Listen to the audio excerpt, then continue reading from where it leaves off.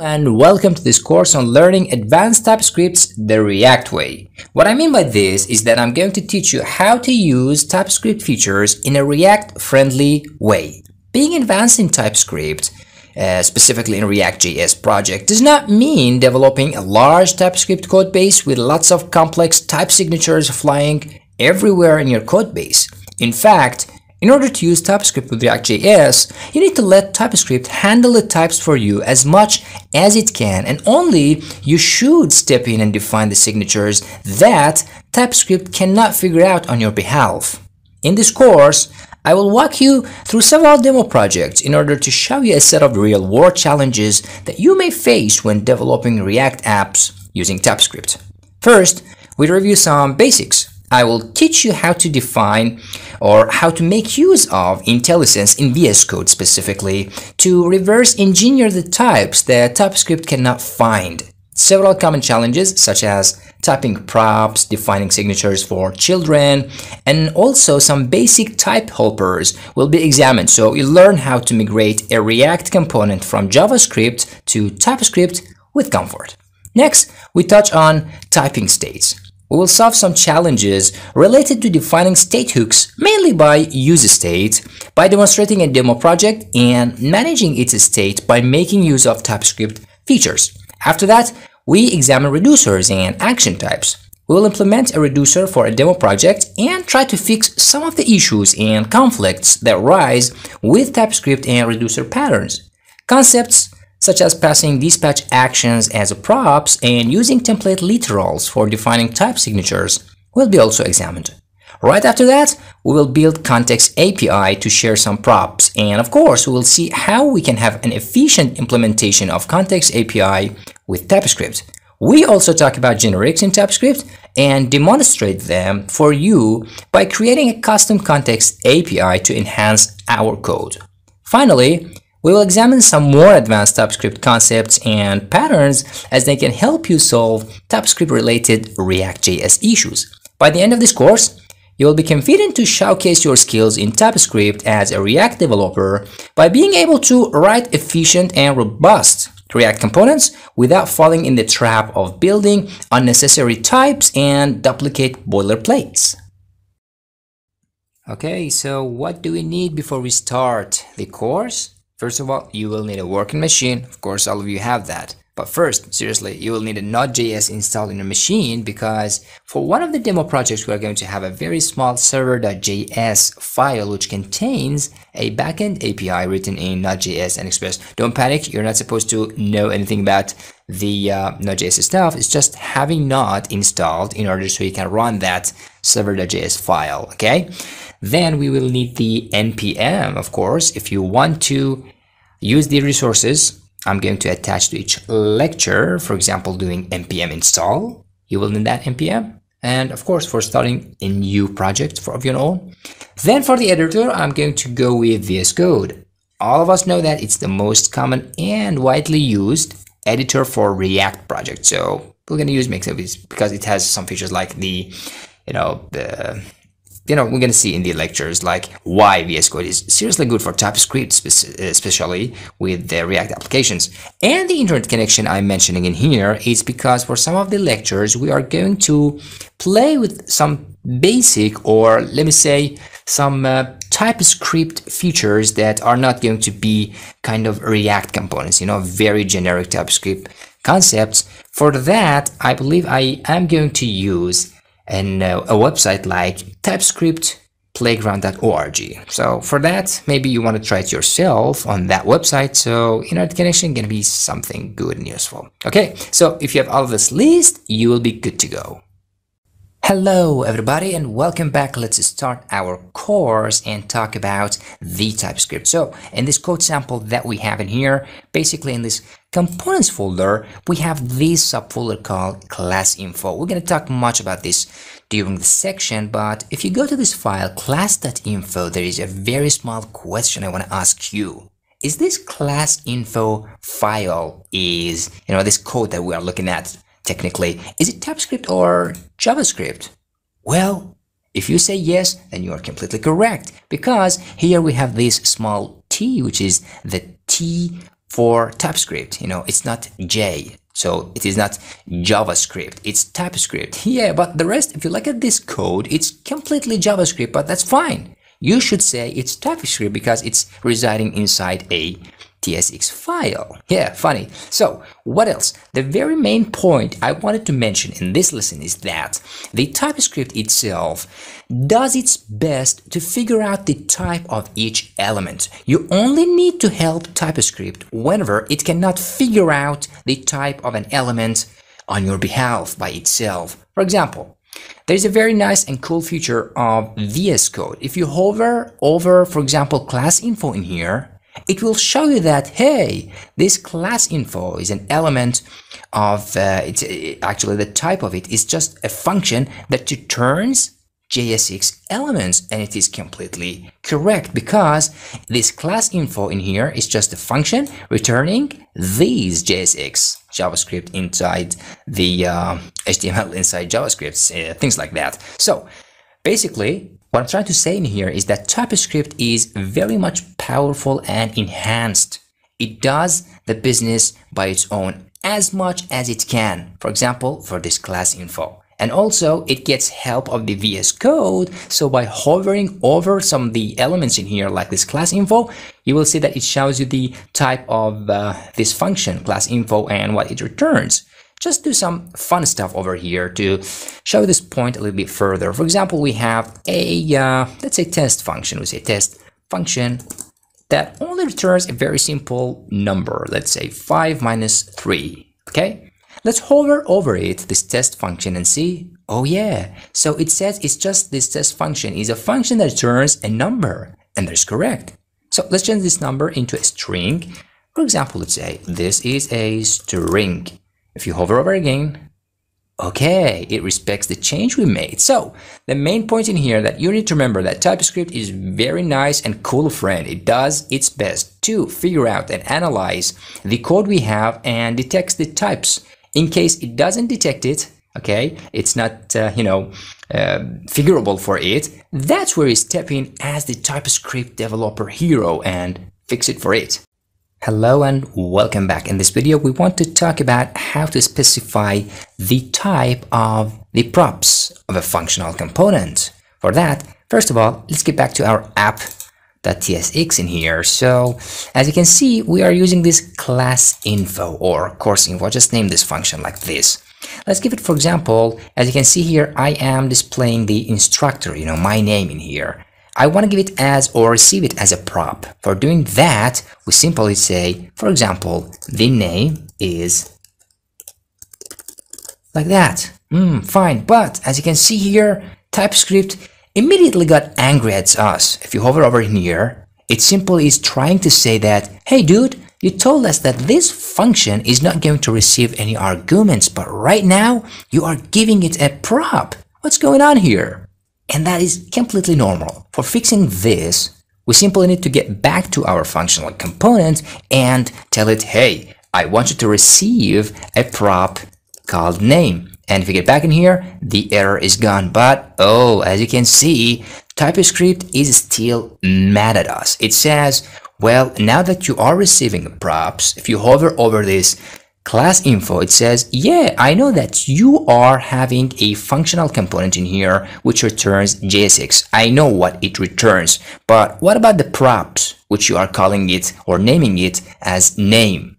Now, I don't know the type of this name. You should tell me. As you can see, it is any in here. It should be any. Okay, so here you can see that TypeScript is not smart enough to analyze and detect the type of the input prop. Okay, it only knows the type of the return statement. For here, you need to step in and tell it the type of this name. The very simple way of doing this, as you can see in this example from the previous lecture, we had this test function which returns a string. Imagine that I want to say like this. Let's change, instead of this, I say n plus 1. Okay, now this n is going to be received as a prop. And for this n, if you want to specify the type of this input n, you simply say like this. It's going to be a number. Okay, that's simple. So for doing this, let me just get rid of this one in here. And for the props, you need to remember one thing. For TypeScript, the props are only objects. So as defining the type of each object, you need to define the type of each key value. In here, in this object that you can see, this props object, we have only one key, which is named name. For doing this, you simply need to say it has this name, which is string. And as you can see, now TypeScript is completely happy, and you should be happy also, because now we have everything in place, and also the type of the prop is defined like this. If you have more props, like let's say name and course, for example, you simply need to get in this type object in here and give it, like, for example, the course is also string and blah, blah, blah. So let me just get rid of this. I don't need it for now. If you are completely confused in here, it's very normal, because you say, props are objects for TypeScript. What does that mean? Well, the other way of doing this is that saying, okay, so I have props, and that's simple. Okay, so you can also do it like this, all right? But if you prefer this way, which is usually standard way, you will face it a lot in the code bases. There is one small issue with this. Okay, and you maybe have thought about it. You say, what if we have a long list of props? Are we going to define everything inside of here? Well, they're going to be a mess. It's going to grow a lot. For doing this, there is a basic and standard approach for defining the types for a list of props that we are going to receive. You only need to use the keyword type. Okay, and after type, you need to mention the name of the component, which is class info. In here, we say class info, and it's a very standard approach. You don't need to follow it, but it's to add the props at the end, so you know what it means. What is this type? It is the type of the props of the class info component, and you simply need to just get this from here, cut it, and paste it just like this. And in here, you simply need to mention the class info props. Okay, so this is how you fix it exactly. If you have a lot of props in here, a long list, you simply mention the type of each one in here, and you only need to mention the type name, which is class info props. Don't forget these name conventions. Of course, you don't need to follow it. That's not mandatory, but it's just a standard practice like this. Okay, so now you know how to define the types of the props of a component in TypeScript. Okay, time for some practice. If you look at this folder in here in the components, we have this settings folder. In this directory, we have a dummy JavaScript file. I'm calling it settings in here. What we are going to practice is, I want you to convert this JavaScript file into a TypeScript file. Okay. As you can see in here, this dashboard component is receiving two props, input name and handle change. They are being used in this JSX codes in here. And currently, we are defining the types of these two props using these prop types. This is how we do it in JavaScript. So first, I have some agenda for you. In case you want to follow the steps for this practice, I'm going to pause the video, give you some time, try to do the changes yourself, and get back to this video and see how I do it. So if I want to paste it in here, the first step is that you need to change the file extension of this settings.js from JSX or the JS to TSX. Then I want you to change and convert these prop types in here and do it the standard TypeScript way of defining the type of the props, which we learned in the previous video.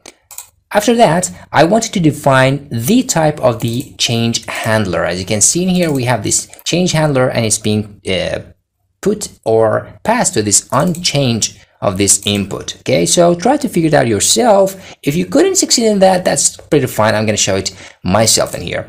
And the last step I want you to take as a practice is that in our old class info component, I want you to add another prop. So in here, first of all, let me change this into name, so we are consuming the previous prop. I want you to add another prop, which is going to be like this. Let's say the course, okay, something like this.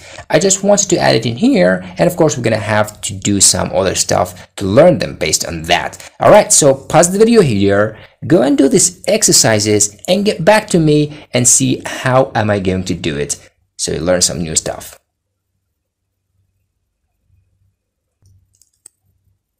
Okay, welcome back. So I assume you have done it yourself. For doing the changes, first of all, let me just yeah, this is fine in here. Let me close this one. The first step is that we need to change the file extension. So in this JS file settings, I'm going to say rename.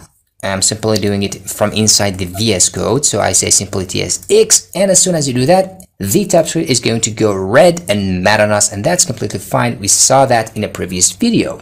First, we need to define the types of these two props in here. For doing that, I'm going to follow the standard practice by saying type, and we set the name of the component, which is dashboard, followed by props. And then inside curly braces, I'm going to say the input name, which is, I'm going to just copy paste everything from here. This is going to be string. It's just a simple name. And then for the handle change, just to get rid of this error, because yet we don't know what to put as a type for it, I'm going to say any. And for that, simply need to consume it. I say dashboard props. Yay! So now we don't have that much of any errors. I just need to remove this because we don't need it anymore, and we should be good to go. So now everything's fine, right? Well, not completely. You know, TypeScript is fine. It's not mad or red, but what about this any in here? Yet we don't have to put anything. Well, that's fine, you can go with it, but that's really, if you want to get rid of the TypeScript and use the any so early, that's not what we are trying to learn this course. So let's try to find out what to put as a type for this handle change prop. For doing so, if you remember at the beginning of the course, I told you that you can use that simple hover over things. So we are going to pass this handle change, okay, to this unchange, okay. So let's just hover over this unchange, and as you can see that unchange here, we are seeing some stuff over here. First of all, we have this react.input.html attributes. Basically, this react.input.html attributes, it refers to the input itself in here, okay. And after that, we have, let me just give it back again. Okay, here we have the unchange with this question mark. This question mark means that the unchange attribute, which is attached to the input, okay, in here, is optional. It can be either undefined, you know, we're not, if you don't pass anything to this unchange, it will be undefined. Or if you want to pass something to it, it needs to be something of React.change event handler of this type. So this is exactly the type that we need to give to this handle change in here. So let me just copy paste it simply instead of this any, like this. So yeah, that's simple. By using the VS Code help, we simply found out this long and weirdly looking type that we have in here. If you want to make this even shorter, you can just get rid of this React from here, and instead, I don't need these prop types anymore. We can save it like this. We can simply import it. I say import change event handler, and it is now shorter. Okay, so let's get back to the list. We have changed it. We have also converted these prop types, and also we have defined the change handler type. Let's just get rid of it. The last thing is that to add a new prop to the class info. So I close this and get back to the class info in here, and I'm going to add a new prop. I'm going to call it the course, okay? And simply here, I need to say the course is going to be another string, and here is where I am going to consume it. I'm going to say course. Getting back in here, you see we have some angry TypeScript says, hey, you are expecting to receive another prop, which is called the course, okay? I'm going to pass it like this, and we should be good to go, okay?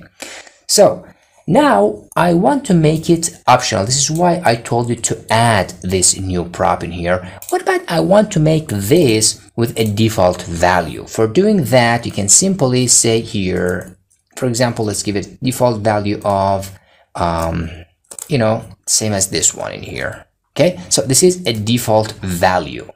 If you don't pass anything to this course as a prop, okay, it's going to have this default value. For example, let's remove it from here. I want to show you something.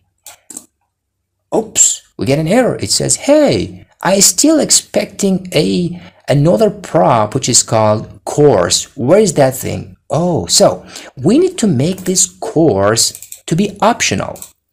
For doing so, it's very simple. You can add an okay, no, sorry, not here. This is not the place. For making a prop optional, you need to do that question mark. If you remember from the other file in settings and the on change, you need to get back to the types where you define the types of that prop, which is in here. We say simply question mark after the course. If you get back in here now, the error is gone and we have an optional prop with a default value in here like this. Welcome back, everybody. So in this video, we are going to start with a practice. I have an exercise for you. So first of all, here you can find this code as the boilerplate, the starter of this session, attached to this lecture. We have a very simple app.tsx file in here, which is calling another component. The component is very simple. As you can see, it is named card. It receives these children as props.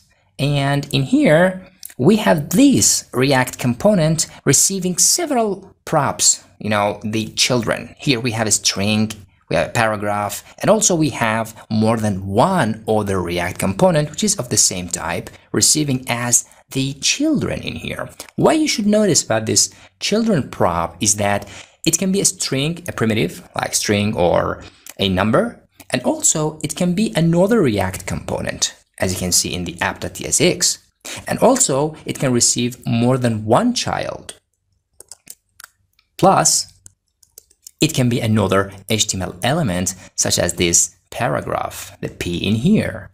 What is the practice? Well, the practice for you is that I wanted to get rid of this any keyword in here. I wanted to figure out a specific type that we can use it to specify that this prop, this children, can receive another React component as a prop, including another primitive like string, number, or even another HTML tag, plus another React component. How can we do that? What should we place instead of this any? All right, you can pause the video for a few seconds, think about it, and get back to me so we find out about the solution or solutions for this practice.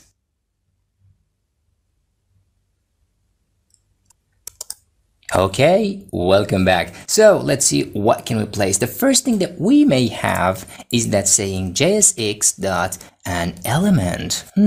Well, this can work, and perhaps if you take a look at the app.tsx, there's something mad. TypeScript is yelling at us. It says, well, the JSX tags children prop expects a single child. So the problem with this JSX.element is that it only accepts a single child. Okay, we cannot give it an array of children and stuff like that. So this is not going to be the solution. How to fix it? Well, maybe you can go with this by saying JSX.element and give it an array. And now, well, you can see another problem, I believe. Well, things are still red. What is that? Oh, so this is now accepting more than one child using this type that we defined in here. But the problem is that it does not allow primitives such as the string that we have in here. So this is going to be removed from the list of solutions. The other thing that you may want to consider is the React child, which is deprecated for now, and you can give it like this perhaps. Although it's just deprecated, I just wanted to show you for a second in here. The problem with this approach is that it does not allow a single React component or a single child to be received. So again, this is not the case. So which one is the winner? Well, this is the winner. You can say React node. Yes, that's it. Or simply you can just do it like this to keep it cleaner and import it from React on the top in here. So React node is the hero for us. It's going to allow us to include or receive multiple children as the props. Also, it is going to allow us to receive primitives like strings and numbers. beside this one, there's also a built-in utility that we can use whenever we want to tell TypeScript that this component is going to receive children's along with the props. And that's it using, let me just get rid of this from here. And this one, it's basically saying props with children. That's simple. This means this is telling TypeScript that this component is going to receive props along with children. Now a question arises here. It says, whatever, if we want to extend this and we want to include some other props, like for example, let's say that we want to have some kind of, styling or things. Like if you go to the browser in here, you will see that this is the style that we have. Perhaps you want to change the color. For example, you want to say in here, I have style, and inside of it, I want to say the color is, let's say, red, for example. Let's just check it's working. Yeah, red. I want to receive a prop named or called color so that I can dynamically change the color of the text inside this section here. How to do that? So let's say, for example, you want to say it like this, color, and you want to give it a default value of, let's say, blue, for example. All right. Now it is yelling at us. It says, hey, I'm not sure with this. Declare it for me. This is where you need to step in. OK, TypeScript is confused, doesn't know what color is. So for including this or extending this props with children, here's what you're going to do. First, you need to create a type for your card. So we're going to say type and name it as the standard again. First, the name of the component is card, and then we say props. Okay, and then inside of it, I'm going to say I am going to receive a prop called color, and its value also, it is going to be optional. Perhaps you don't want to send a color to your card. Okay, so give this question mark like this, and we have mentioned it in a previous lecture. And the values of the color can be like, let's say, crimson, I believe it's a color in HTML, or it can be, let's say, green perhaps, and also the other color we can go with brown. Okay, and now the other thing you need to do is that with props with children, you simply need to extend it like this. You need to introduce the card props to the props with children inside these code braces in here, saying card props like that. And of course, it's yelling at us because it says, hey, you have given this color a default value, which is not one of the default, or I believe, types that color can include. So to fix this, you can change it to crimson, or instead of this green, you can say blue, like this. Okay, so now we can simply remove this color from here, and instead of hard coding it, we are going to say the color to be the color. Nope.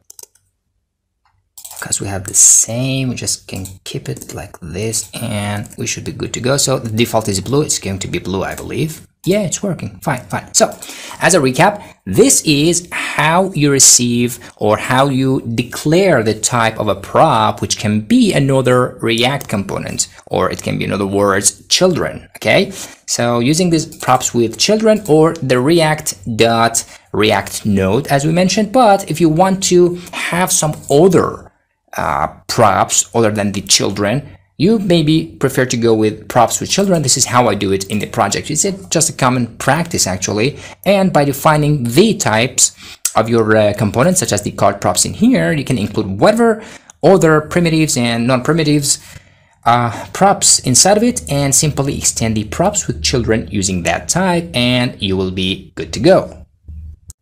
So in the previous video, we said that if you want to receive children as props, you can go with these props with children as the type of your props, and it's gonna take care of that. And we also mentioned that if you want to expand it and add other props, this is how you can do it, by simply saying, for example, type button props, for example, and then you can specify an object like this. For example, here I have a button. For every button, we have the onClick, correct? It needs to be a kind of function. So what is the type that we want to receive in here? Let's say it is also called the onClick. We need to define the type of the onClick and expand it to the props with children. And this onClick is going to be consumed on this button element in here. For that, it's very simple. You can simply say the onClick or just copy paste it from here. Okay, this is going to be a function which return void, something like this. Okay, and in here I'm just going to say onClick once again, and of course you need to extend it like this by saying the button props, or by simply moving this from here. I'm just going to show you something a little bit easier in here, and let's just open this and close it like this. And in here, instead of this whole mess, we are going just to mention the button props like this. Okay, this is just a cleaner way of doing things. So basically now everything we have learned it so far, nothing new. We just expanded the props with children. But there is one thing it says that, for example, for this case in here, the whole thing that we are returning is a button, correct? And for every button, for example, button can be any other HTML element, we have some set of predictable props like the onClick, like the type of the button and stuff like that. Is there a way that we can perhaps tell TypeScript about it instead of writing everything? For example, I'm going to have a type for my button, and so I have to do it again in here. I say type blah blah blah, go in here and extend it. That's going to be very more, the list is going to go on and on.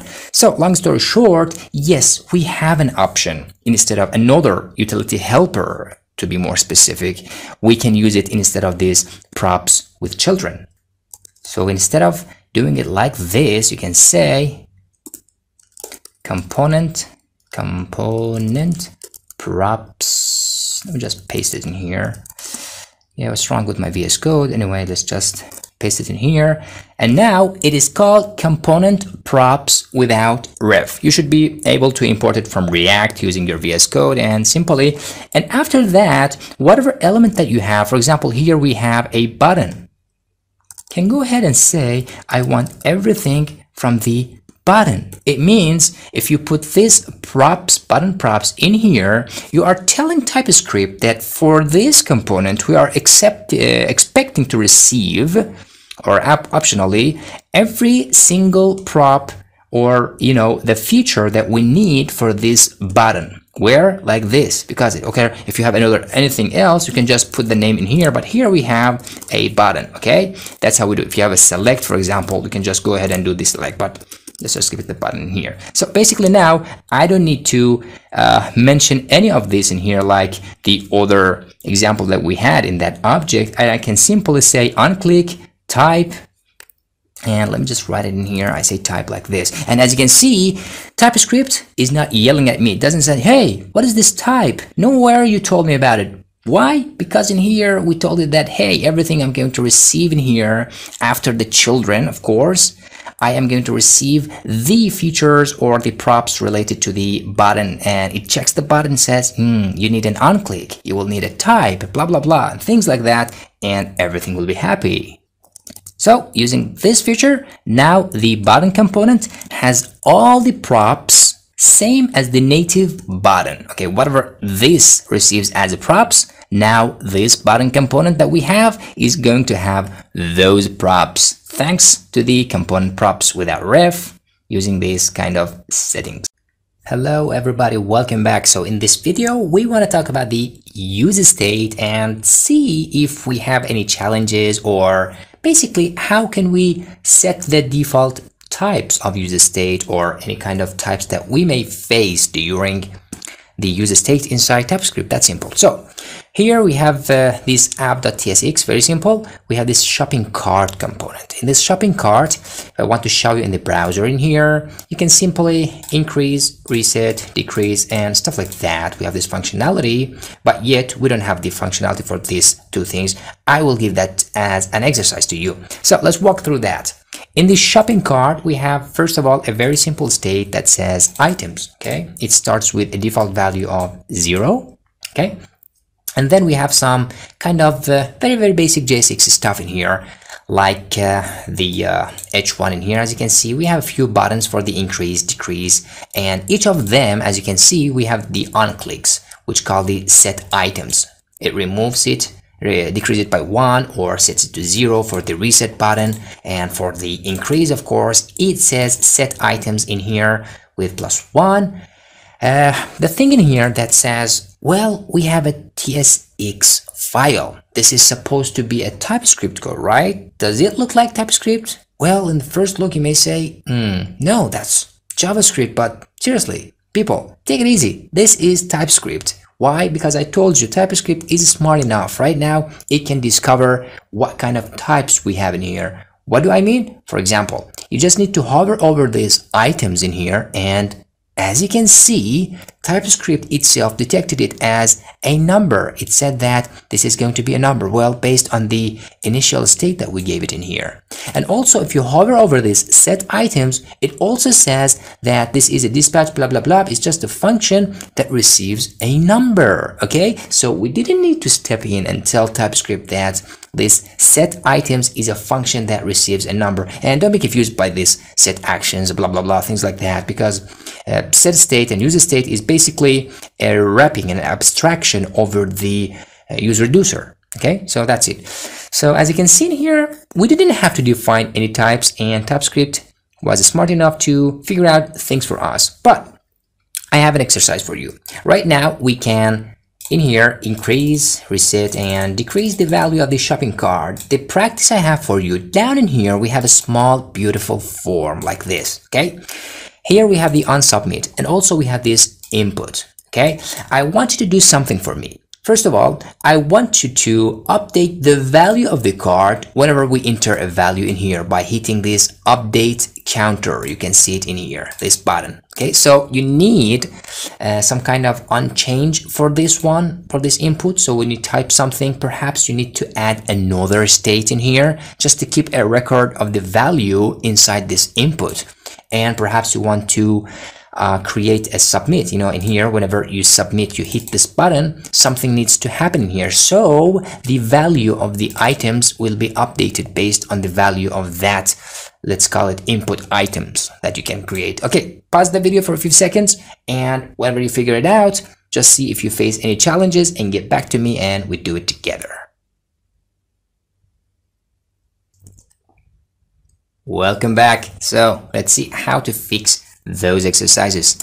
First of all, we need to create a state to keep the value of this input in here. Let's just do it like this, saying const, let's call it the input items, you know, because after all, they are the items, but coming from the input, something like that. It's just a naming convention in here. So input items and set input items. Okay, and also it's going to be user state, and as the initial state you can simply give it items if you like, or you can give it 0, whatever you like. So if you hover over this input item once again, it's saying it's a number, and this is of course a function receiving a number. Okay, now whenever we type something, we wanted to update the value of this input item. For doing that, simply in this input, I come down in here.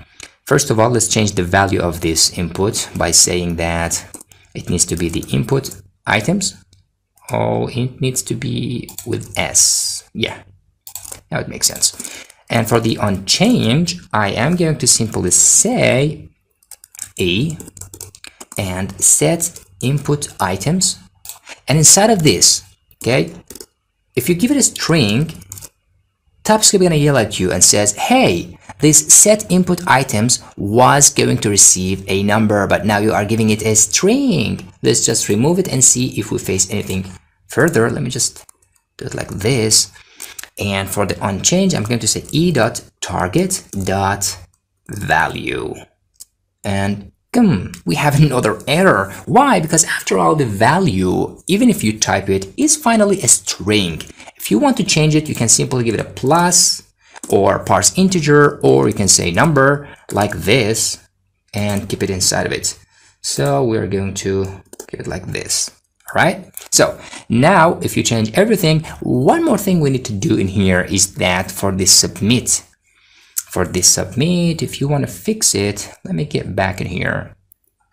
Before we continue to that, let's just check this and verify that it's working. Okay, if you get back in here, well, you can type anything number. But as you can see, when you hit this, you cannot clean it, okay? You cannot make this an empty string. Why is that? It's because this number, this conversion that we are doing in here, it doesn't accept an empty, it doesn't understand empty string. Even if you give it an empty string, it will convert it to 0. So this number function is always going to return a number. If you give it an empty string, it gives you a 0.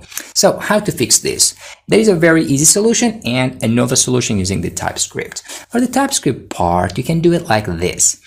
First of all, this is a number, right? This is going to receive a number. How to fix it? We want to get rid of this number. We don't need to use it, right? So we need to specify the types ourselves. We need to step in here and, for example, tell this that, hey, you are going to receive a number.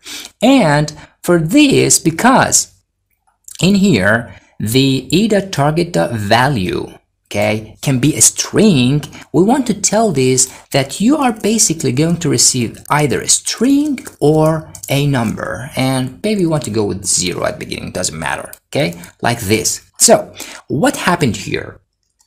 By doing this, by defining the type of the user state as string or number, down in here in the inputs, if you remove this number from here, this number function, this conversion, you see that TypeScript is not going to yell at you. Why? Because you tell it that this set input items is going to receive either a string, which is this case, or a number. Okay, so if you get back to the browser, if you clean this 0, oh, now we can simply get rid of it. But be careful for updating the as you can see here, we have this update thing. Whenever you want to submit the form, let's add another thing to it.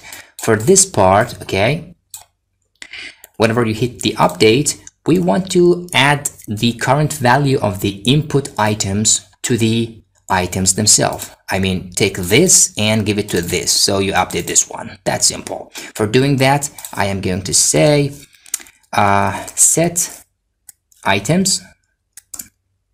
And now in here, as you can see, it takes only a number. So I want to pass the input items, but there's a problem. See in here, it says the input items is either a string or a number, and this set items only receives number. Where? Because here we defined it in here. We said it only receives number. How to fix that? Here we can safely convert this into a number by saying, for example, number and set inputs. And now the error is gone. If you get back in here, we also can have an empty string, plus we can say like 45, and if you hit update counter, it's 45. If you increase it, decrease it, it's not changing. Let's see what's going on.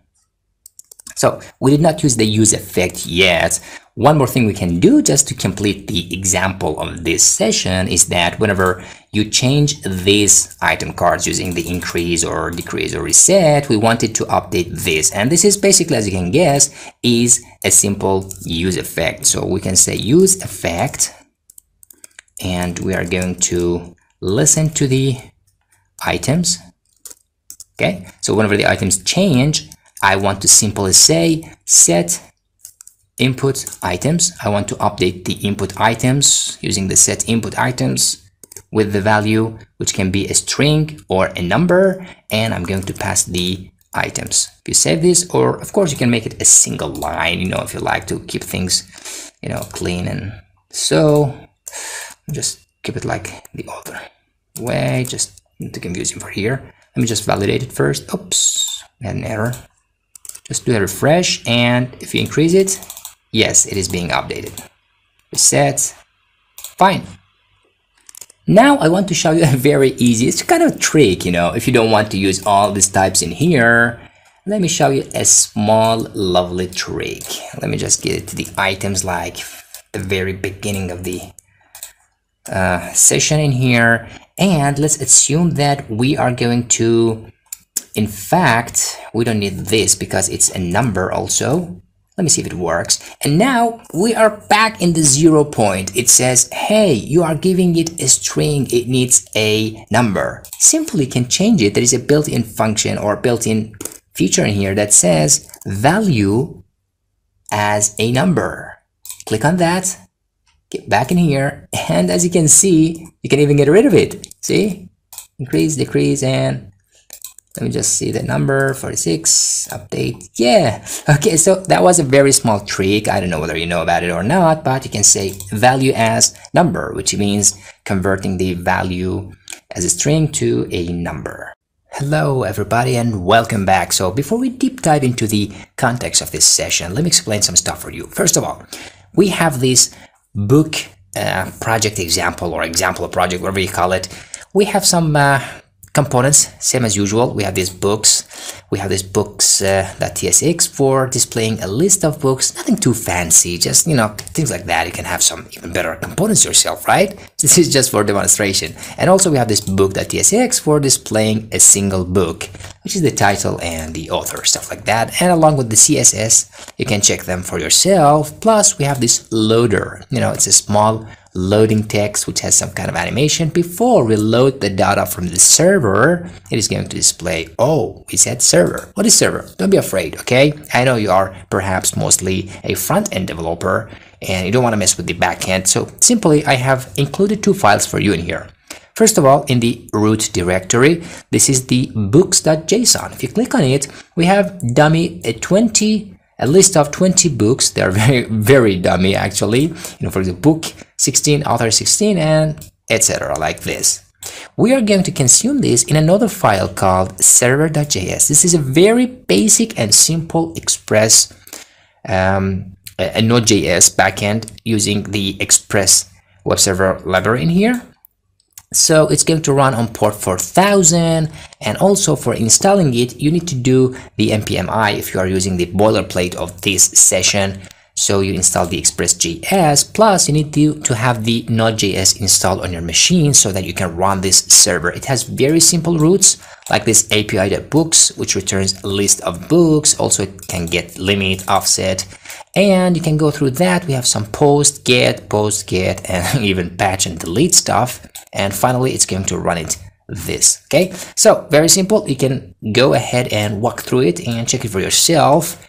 If you want to follow along with me, please, whenever I use this book project example, try to make sure that in your terminal, okay, like in here, let me just clear it for you.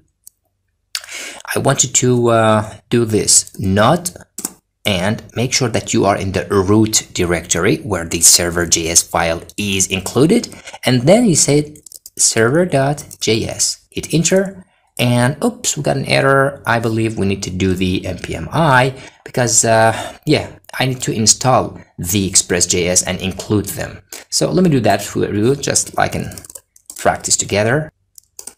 So the code, let me paste it in here.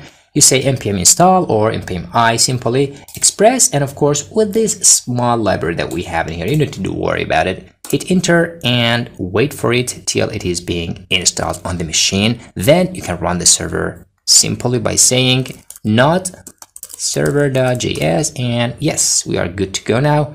The server is running on localhost 4000. Plus, before we proceed with that, you know, this is a kind of coarse problem. Always you need to fix it whenever you are using the localhost for calling a backend server. You need to say here proxy, and inside of it you say http localhost followed by the port of your backend server, which is 4000. Okay, you don't need to worry about this. It's just some settings I wanted to show you, and you have it in here. So I hope that we're not going to have any errors. In case, we are going to fix it together. So now we are ready to do requests to our server. I just explained it to you in here. Getting back to the app.tsx, we have this kind of type for the book we have included in here. It has an ID, a title, and of course the author. We said that it is going to be optional, and we have just these two functions in here for fetching a random book and fetching a specific book list with a limit, which is the count in here, as you can see. Plus, down in here, we have the actual component, which starts with the real thing. Now, we get to the context of this session. Here we have this state which says book, set book, and use state, and at the very beginning of the render of this component we are having this use effect which fires by calling this fetch random book. It just fetches a random book as the name indicates, and then it says set book. But we have a problem in here. If you hover over this book in here, you see that TypeScript said that book is undefined, and that's completely true and natural because we didn't pass any initial state in it. Whenever you do fetch calls or any kind of request to a backend server, another machine, okay, there is a delay, okay, a few milliseconds and so on and so forth before you get or you fetch or you receive the actual data. But before that, we usually do a kind of check like this. We say, hey, before I have a book, if it's null or undefined, I wanted to show this loader, correct? But because we are using TypeScript for a purpose here, and that is for this use state, we cannot let it to be undefined.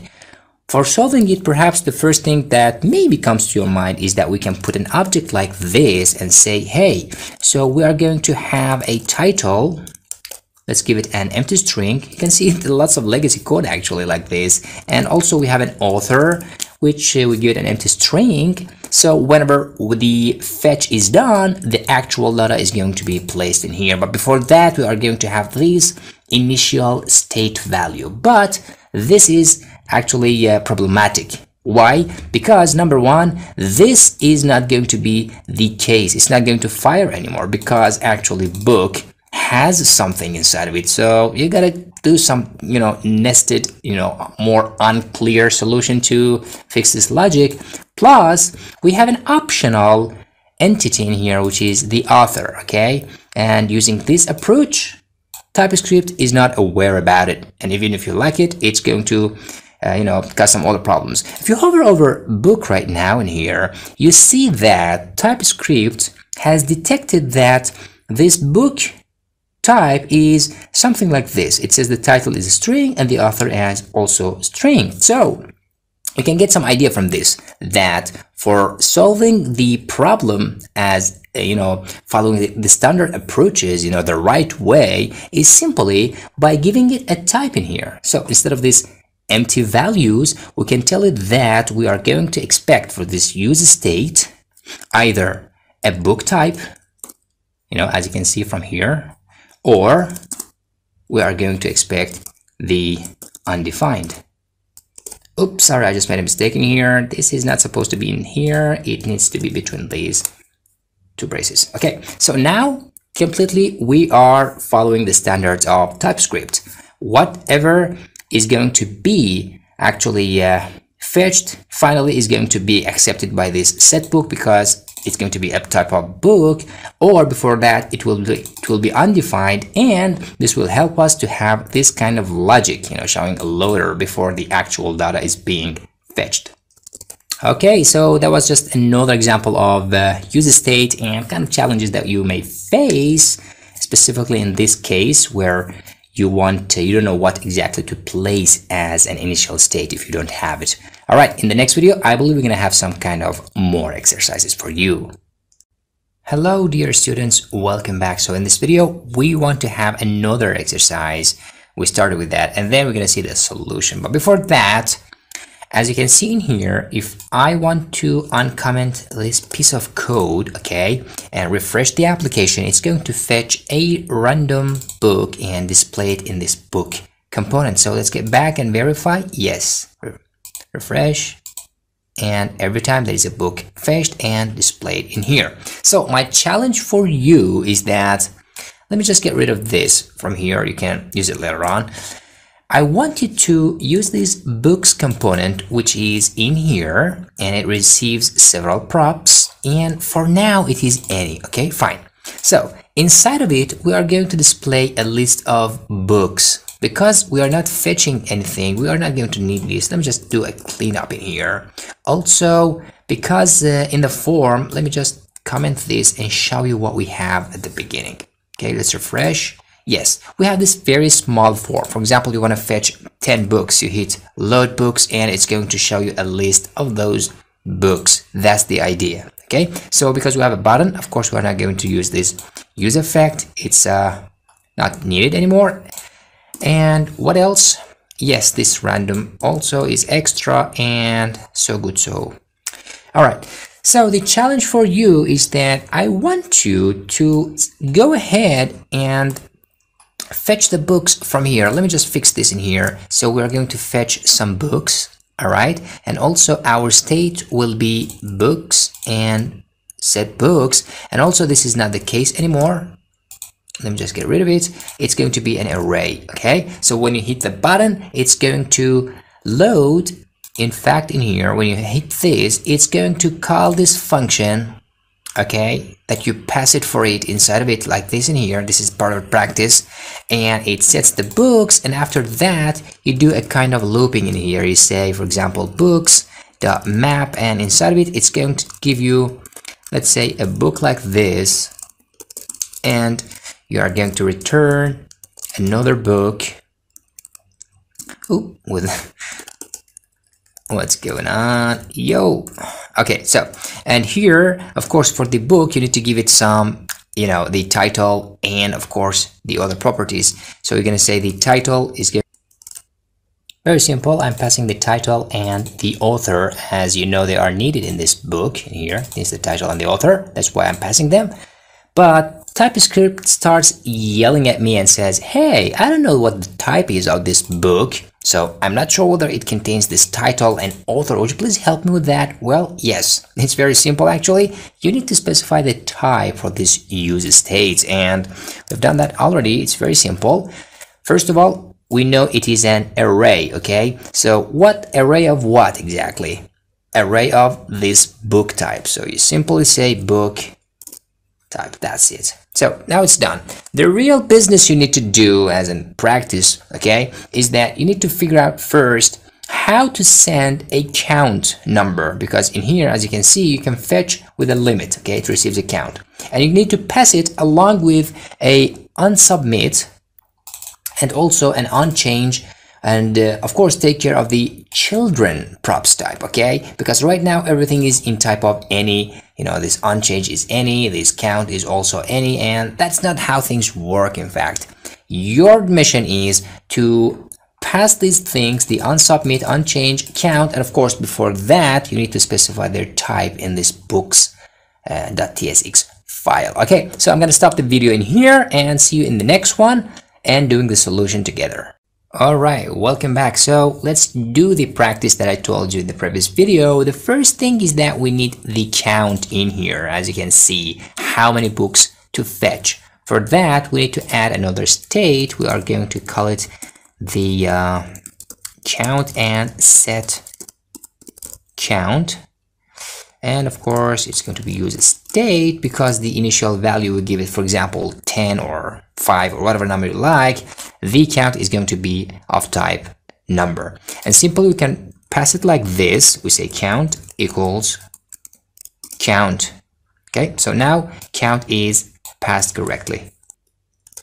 And now we need to pass the unchange in here. So whenever we type something in this input, okay, it's going to update the count state in here. For that, it's very simple. Again, in this books, we are going to say unchange is going to be a kind of state like this. It receives the E and it says set count, because count is a number, okay?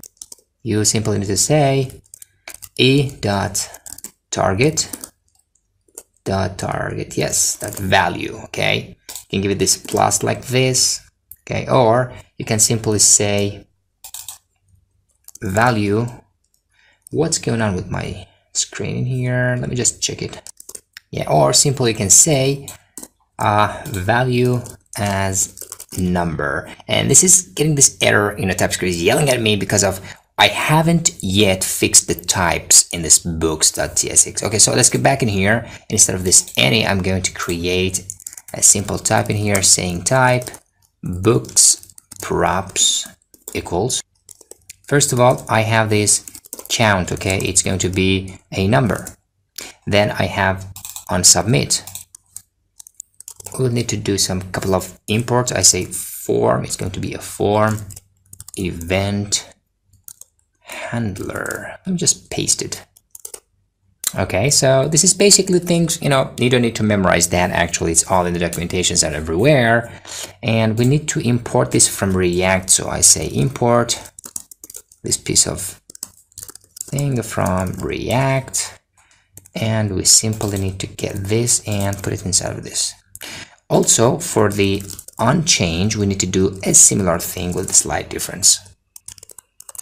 And also, onChange is going to be, I believe, optional, and this one also to be imported.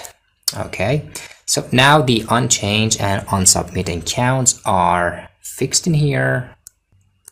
Let's use this type. Okay, so the first thing you may want to do it is something like this. You say books props, but very soon it yells at you and says, hey, what is children? Yeah, forgot about this. For doing that, it's very simple. We've done that already. We say props with, let me just copy paste again. My VS Code goes crazy sometimes. I need to do it manually. I'm just going to import it in here, props with children, and I'm going to say props with children, and inside of it in here I'm going to say book props. Save it. And okay, so what do we have in here? Also, I'm going to say onChange. First of all, let's get back in here and it says onSubmit. Okay, I will give you the onSubmit because it's not optional. In here, let's do couple of fixes. The onChange is wrong in here. It needs to be on. So I don't know why I've done that actually. So it's fixed in here. Whenever we submit the form, this onSubmit is being called, but we need to define the upSubmit also in here. So let's go for that. I am going to continue the way in here. I'm going to say onSubmit equals. Okay, so it's going to be a function like that, which calls the fetch books. Okay, and we need to give it the count, so it knows how many books to fetch for us. And then I say, actually, then it needs to say set books. So whenever it fetches them, it sets them all in the set books. Okay, I think we should be good to go now.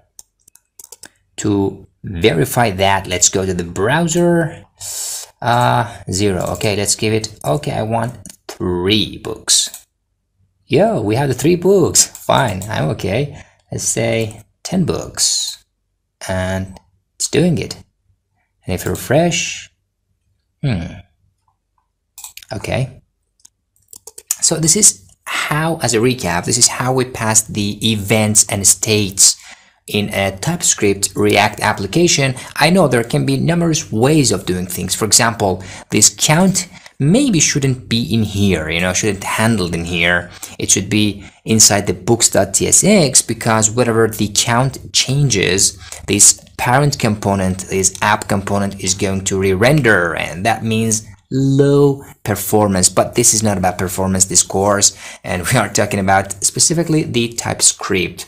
So this is just, mentioning things in here, and as the practice was meant to show you how to pass these states and the event handlers, and how to more specify the types of them, and also define them for your corresponding.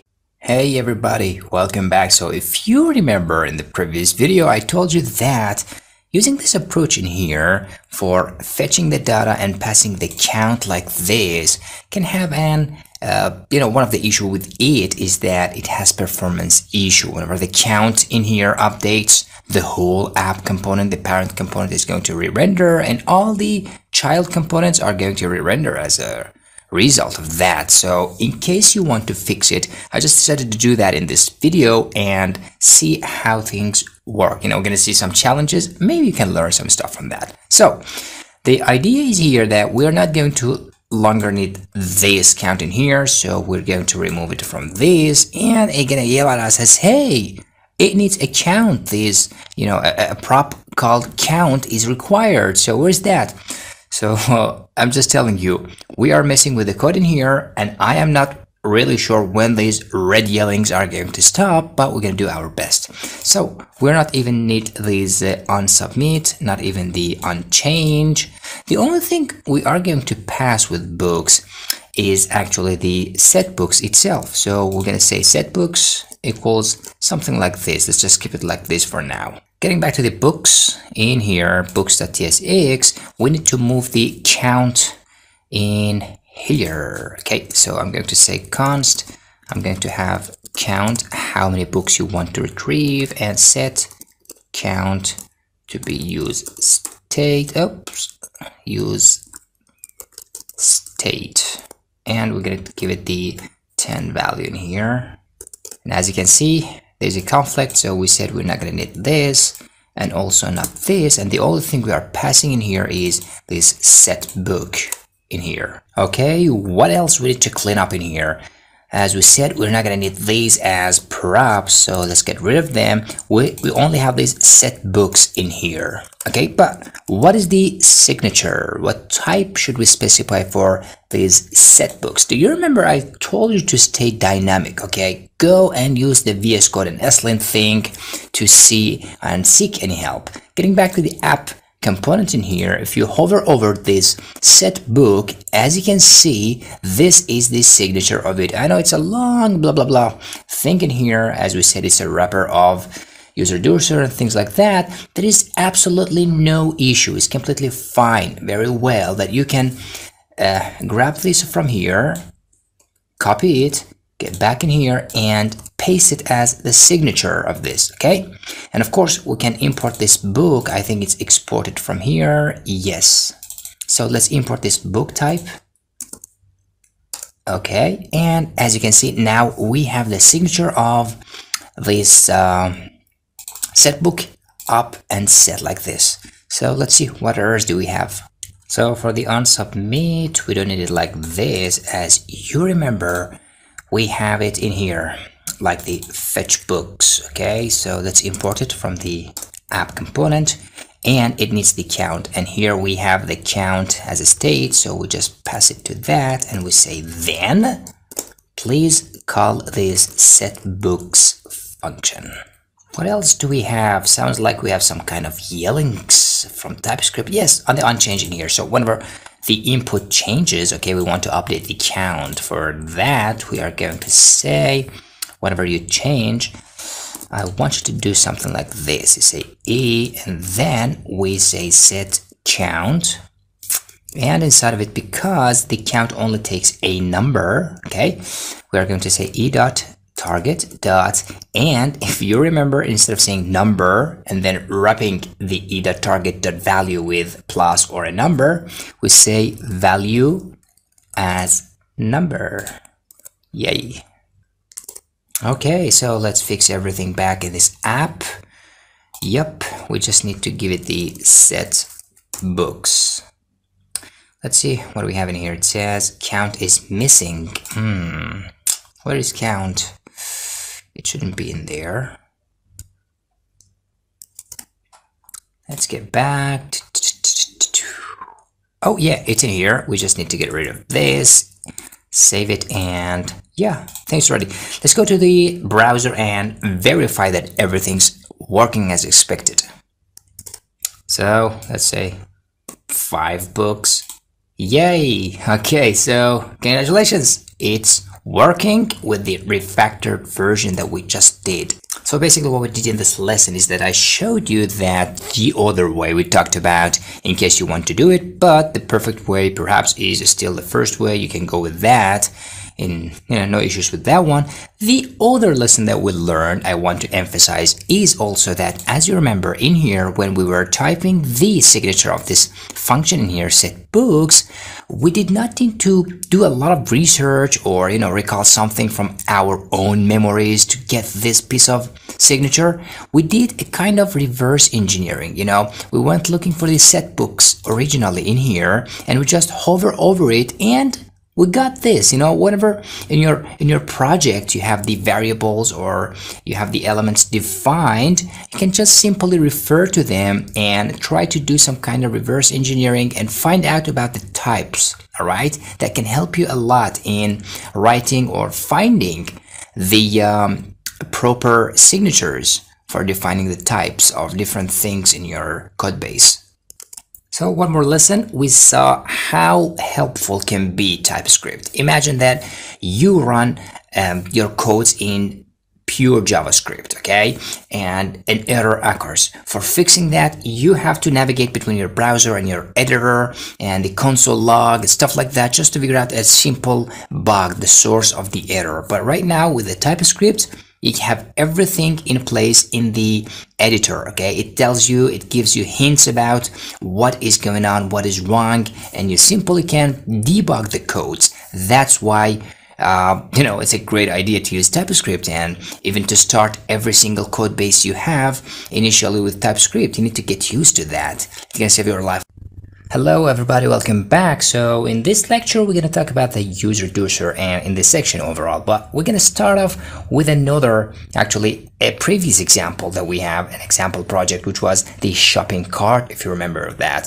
So basically I have just implemented a super simple user reducer that if you have just worked with Redux and stuff like that, you would have seen some more complicated versions of this, what I've done in here. So basically in this shopping cart.tsx, if you see in here, I have included the codes as usual in the lecture. It's called the cart reducer, a very simple, using the switch case in here. We have some action types, blah blah blah, stuff like that. I'm sure that because this is an advanced, it's supposed to be advanced course, I'm sure that you know what I'm doing in here, okay? You're familiar with the user reducer and things like that. But the point of this video is that when I was implementing this, as you can look, if you take a look at this in the beginning, this is just JavaScript, okay? It's not, the only TypeScript thing about it is that we have this kind of TSX and a little bit of some types in here. But at the beginning of this reducer, this cart reducer, if you look at it, is completely JavaScript. So when typing this in the first place, when I was trying to write it, I faced some issues. One of the issues was misspelling the action types in here. I had to go to the browser and do the console.log just to check where I did misspell anything, okay? So that was very kind of annoying process to do. Plus, if you scroll down in here, you will see that I have made a mistake. If you get over to the browser, okay, if you try to, now it maybe works. Let me just get back. Where was that? We have some dispatches, as you can see, instead of the use state, because I just changed that example. I made it using the user reducer. So now I was making a mistake like this, instead of typing the type, I just added an S in here. It says types. If you get back to the browser, you see that nothing works, it's just freezing, not updating that much and things like that. So if you are not using TypeScript, this can be a very tricky part to locate the source of this bug. And it's very simple, this extra S in here. If we were using TypeScript, it would yell at us and it says, hey, what is types? I don't know what types is. And you say, okay, that was a typo. So this is one kind of issue. And the other issue, as I mentioned, was with these action names. Plus, there's one more thing. If you come down in here, I have a very simple user reducer, the dispatch thing in here, and the structuring that we did in here to get the values. I have these items, okay? It's supposed to be the items of the cart. It's if you hover over it, it is going to be a number. Well, that's correct. But if you hover over these input items, interesting. As you can see, it is any. But the type of it, as we have told the TypeScript somehow in here, that the input items is supposed to be string and number. But why is that exactly? Why does it show it in here any? If you go inside the cart reducer inside of it in here, the value of the input items is being accessed, is being updated using this action. And if you hover over this action, it is any. So TypeScript, is not that much smart in here, and it decides that, well, the input items is also any. So that is another problem that in this video we're going to see how we can tackle these issues using the TypeScript. So just as a review, you see in here that we have an initial state.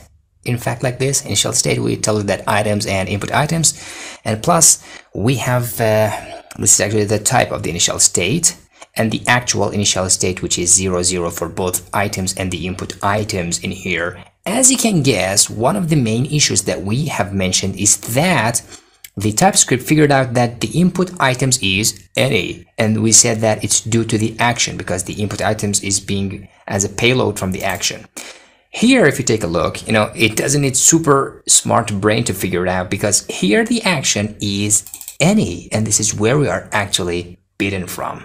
So if action is not any, then what is it supposed to be?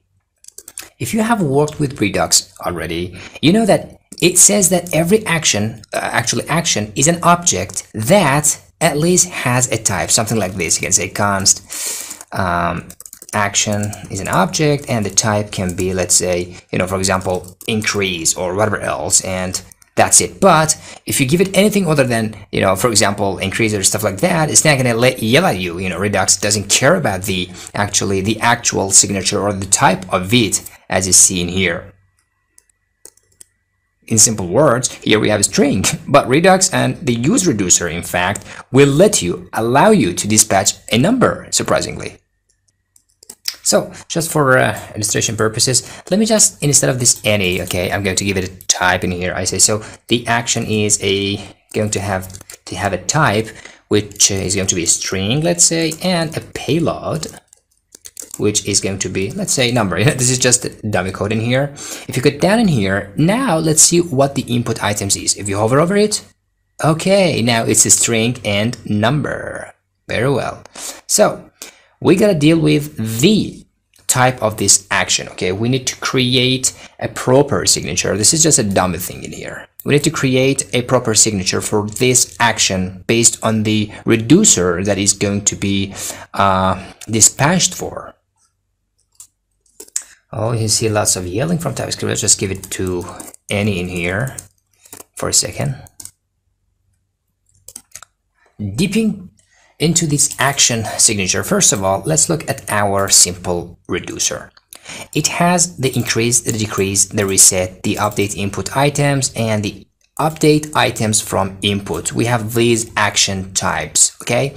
All of them, but this one, do not need any payload, okay? So if it is increase, decrease, reset, or this one, okay, they are just action types, but this requires a payload. So instead of typing these every time, how about we create a type based on that, first of all, for the type of the action. Let's see if we face any challenges for that. So the very, very basic thing that may come to your mind is creating a type in here, and let's call it the action. And inside of it, we can tell it that the type value can be first increment or the increase, or it can be this decrease, or perhaps it can be the reset. And also we have this update. Okay, a little bit boring here, but anyway, copy pasting, not bad. And like this. Did you notice a problem? Yes, this one requires the payload. It needs a payload, so we're gonna eliminate it for now and see what can we do about it in a second. And for the other action type, which requires a payload, let me just grab it from here, and I'm going to create a second action type specifically for that, saying type, and let's call it action with payload, and the type can be this. Of course, beside that, we also have a payload, and the payload, because the shopping cart thing, is going to be a number. All right, nothing too fancy and too complicated here. We just created an action for those action types without payload, as you can see in here, and we created another type for the actions with payload, which is only a single action type in here, and we specified the signature for the payload of it. So let's see how can we use these instead of this any in here. So we will have a nice and beautiful signature or type for our action. It can be as simple as saying that action can be either of type action or action with payload. So maybe someone said, hey, why is this useful exactly? Let me show you something. Let's say that in this, let's just get rid of this for now. Comment it out in here. I know lots of yelling in here. Just for demonstration purposes to see how TypeScript can save our lives. Let's imagine that we want to write our reducer using if statements, right? Let's say if, and I'm going to say action.type equals. As soon as you type these quotations, oh, see, we have it in here in all the types possible that can be accepted for the action type in a drop-down list. You don't need to type them. This is a very long name, and in big code bases, definitely they can cause, the least thing they can cause is a typo and misspelling. And guess what? Let me just choose this. And some dummy stuff in here. If you want to write another if for another action type, you say action.type equals, check this. If you type the quotations, and now, okay, I see. Okay, because we did not specify anything in here, I believe. Let me just get rid of this for now. Okay, let me see. Let me give it a body so it accepts it as something from us. I'm going to say constant to be in here, and of course it's going to return something for us. I'm going to grab this and put it in here, and like that. If you say it like this, yes, now the decrease, as you can see, is not in the list. And the more you type or you write the cases for your action type, it will shorten the list for you, and that can be really helpful. You know what? In big code bases, that's how TypeScript can save your life, and trust me, it's a great save that you can get. So let me just uncomment everything, and yes, now our action is of type action and action with payload. And if you hover over items, yes, it's number. If you hover over the input items, it's either a string or a number as expected. And as a more checking to see how exactly TypeScript can help us in here in the user reducer stuff, if you try to, for example, do a dispatch, okay? For the dispatch, you are going to give it a type, the type of the action. Let's say, okay, for example, I want to use this, okay, in here. Okay, it's fine, no problem. But if you try to give it a payload in here, you say, hey, the payload, come on, payload is going to be 3. It's going to yell at you. Okay, TypeScript says, hey, you know what? This type does not have any payload, okay, based on the action and the action with payload that you provided earlier. That's nice. And guess what? If you try to use the other or the only action type that requires payload in here, it's also going to yell at you and says, hey, you know what? This action type requires a payload and you need to assign it to it. Nice, right? Okay, well, and if you wonder about the math behind the scenes, it's very simple. Whenever, let me just Control Z, whenever you give it an action type, it's going to go to the action and action with payload, the signatures you provided. For this one, it checks which action type you provided. If it's in this case, then it checks, oh, there is no payload, and it's gonna yell at you if you give it a payload. And if it's inside of here, it will expect a payload with a number type. If you don't provide that, or you provided a different payload with a string, for example, it's again going to do the math and start yelling at you if you do anything wrong. And as you can see, we're still having a yelling, something red from TypeScript. If you click on that, let's see, let's hover over that on the dispatch. This is the unchange, if you remember, on the input. Whenever you type something in here, as you can see, okay, now we have an error. If you type something, it's going to dispatch with this update input items, the value of the input, but we have an error. Okay, this is the action type that requires a payload, and we are giving it a payload, but can you guess what is the problem? Hover over it. Yes, it says type string is not assignable to type number. It's expecting a number payload. As you can recall from here, for this action type, it requires a payload, and that must be a number. So let's get back in here, and you can simply say value as number, and that will be fixing the problem. You can simply verify that by going to the browser and let's type something. 1, 2, 3, update the cart. Yes, increase, decrease, resets.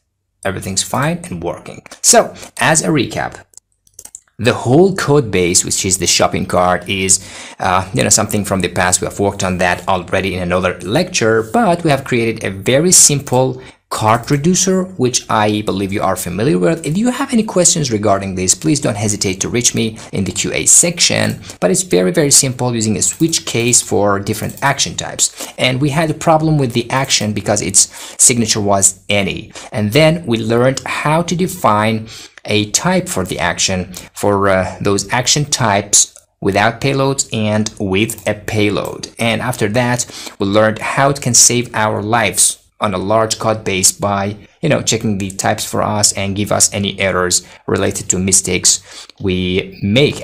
Hello everybody, welcome back. So in this video we have another context, another topic to talk about when it comes to dealing with reducers and dispatching actions with TypeScript. Specifically, we are going to see how can we pass a dispatch function as a prop. For this purpose, we are going to start working on a new demo project, which is based for picking colors. Let's see how it looks like. Do not be afraid. It's a very simple application, nothing too fancy in here. It has a color selector. You can just choose a color. So basically, we have two actions are being dispatched whenever a color changes. Okay, the hex code of that color needs to be fired as a dispatch action, and also the RGB colors, numbers actually, in fact, in here. So mainly we're going to start with two action types, plus the state that we have is this simple, lovely form that we have in here.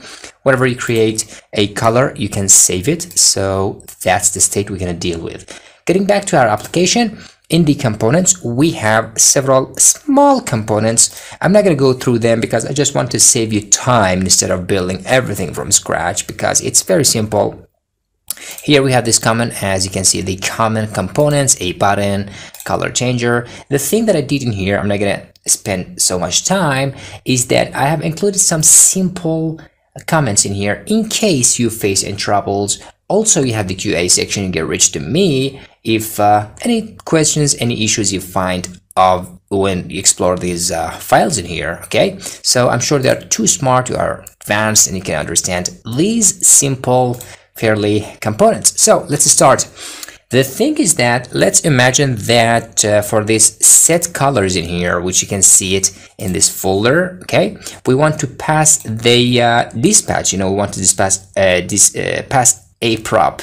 Let's call it dispatch, something like this. Okay, this is the whole idea we're going to start working on.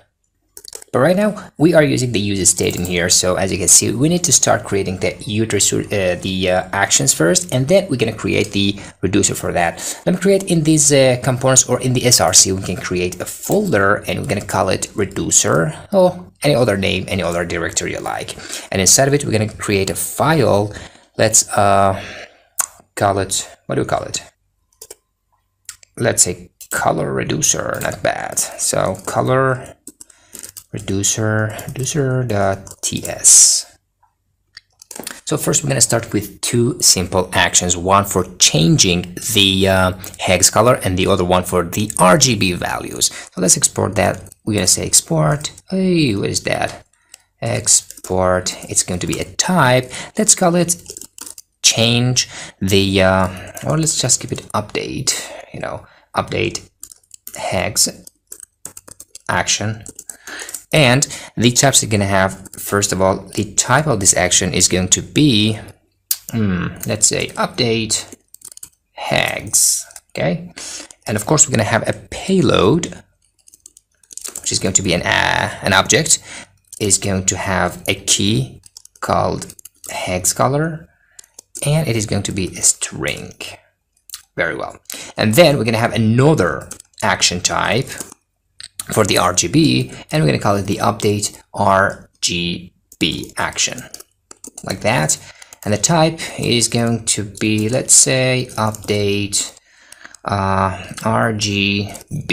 Super simple. I'm not going to worry about the mistyping in here because it's not going to bite me later on. And for the payload, I'm going to say I have an object of array, and actually an object that says the RGB is going to be an array of number, and number. Oh, what's that? Well, this is simply an array of 3 numbers. Okay, you can maybe you have seen it in tuples and other stuff like that. So this is basically not array of number, it's an array of 3 numbers. And if you wonder why I am giving it this array of 3 numbers, it's because the library that we are using in our files for managing the color values is requiring us to give it a value of an array of 3 numbers. That's it. Okay, so now we have our actions in place. Let's go for the state. For the state, it's very simple. It's just going to have a hex color, which in case is string. You know, whenever you update the color, the state of that color is simply the hex value of that color. So let's just keep it for now simple as saying type color state is going to be hex color is just going to be an object which contains a key called hex color, and that is going to have a value of string. And now let's go for the initial state. Okay, so we're going to export it. We're going to say const initial, let's say init state is going to be, well, let's give it the type in here. So the initial state, can you guess the type of it? Yeah, it's going to be the color state. So I'm going to say color state, and it's going to be first of all an object containing what? A hex color. So this is the benefit of writing the type right away. So whenever you write it inside of here, you simply, it yells at you, it says, hey, I am expecting the hex color property. I say, okay, sir, I'm going to do that. And if you give it a number like 34, it's going to yell at you. It says, hey, I am string. I'm actually string, not number. So let's see what color to give it. If you have a favorite, go ahead and do it, unless I'm going to use this lovely hex color in here. Very well. Next, we have our actual reducer. For that, we're going to simply say const, we have that's called the color reducer, and it's going to receive, first of all, a state, and the state is going to be of type color state. Very well. And we're going to give it an initial state, which is the init state. And of course, we have the action, which can be, the action is going to be of 2 possible types. It can be either update hex action, or the other one, which is update RGB action. Very well. So let me just say it here like that. Because we have really 2 only action types, I'm going to use if statement instead of the switch statements. I'm going to say action, the action, the type equals, because of the lovely TypeScript, if you type this, okay, we have these 2 suggestions. We don't need to type them. So I say if it's hex, then I want to do first destructuring, because we have the payload in here, the hex code from the payload. I can simply say hex color, hex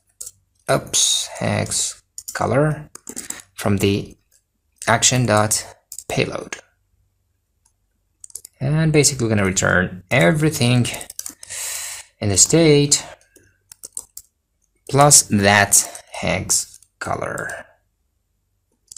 And for the other action type, I'm just going to copy paste this in here, and I'm going to say it's yelling at me TypeScript. Very well, nice. It's because it needs to be RGB. We have done the hex, and also it says we don't have hex color in the payload. Here we have RGB, so okay, fine. I'm going to grab the RGB in here. But we need to return the hex color, okay? And in fact, we need to figure out a way to convert the RGB to hex code. For that, we're going to use a library. It's very simple. So let's get on the top in here, like that. You simply need to type RGB, okay, from color convert. If you do that, it will be imported automatically. And down in here, so I can do the conversion in here, like saying because we have the RGB name, same as the other one on the top imported. Let me just do it in a different way. Instead of this, I'm going to have, we have the const hex color equals the RGB that we imported from the library, dot hex. This is going to convert it for us. And for the feed, we are going to say action dot payload dot RGB. And simply, we can just destructure it like this in here. Okay, so simply we have two action types. One is going to receive the hex and return it, and the other one is going to receive the RGB code of that color, convert it to hex, and then return it using this action type.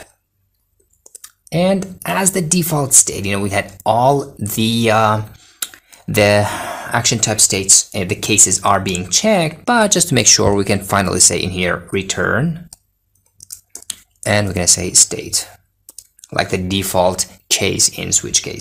And before we start using this color reducer, of course, we need to export it from this file. All right, let's use it in the app.tsx in here. So instead of this line of state, we are going to use the use reducer. So let's say const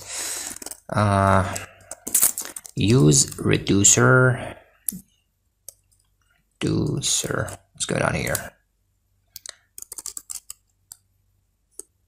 I'm just imported from here. I'm going to say use reducer. Okay, nice. Sometimes things go wrong, whatever. And we are going to give, first of all, the reducer itself. Do you remember the name? It was color reducer. So let's just import it in here. Yes, import. And it needs an initial state.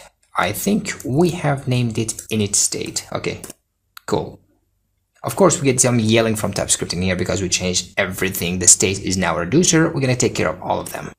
So if you remember, the color reducer returns one thing all the time, a hex color. So let's bring that in here. I'm going to destructure it in here. I'm going to say hex color, and of course the dispatch. So let's call it dispatch like this. So let's see what we have in here. We have this set. We're going to change it from here. We are going to say, instead of this, we say dispatch, and of course we're going to give it the action type.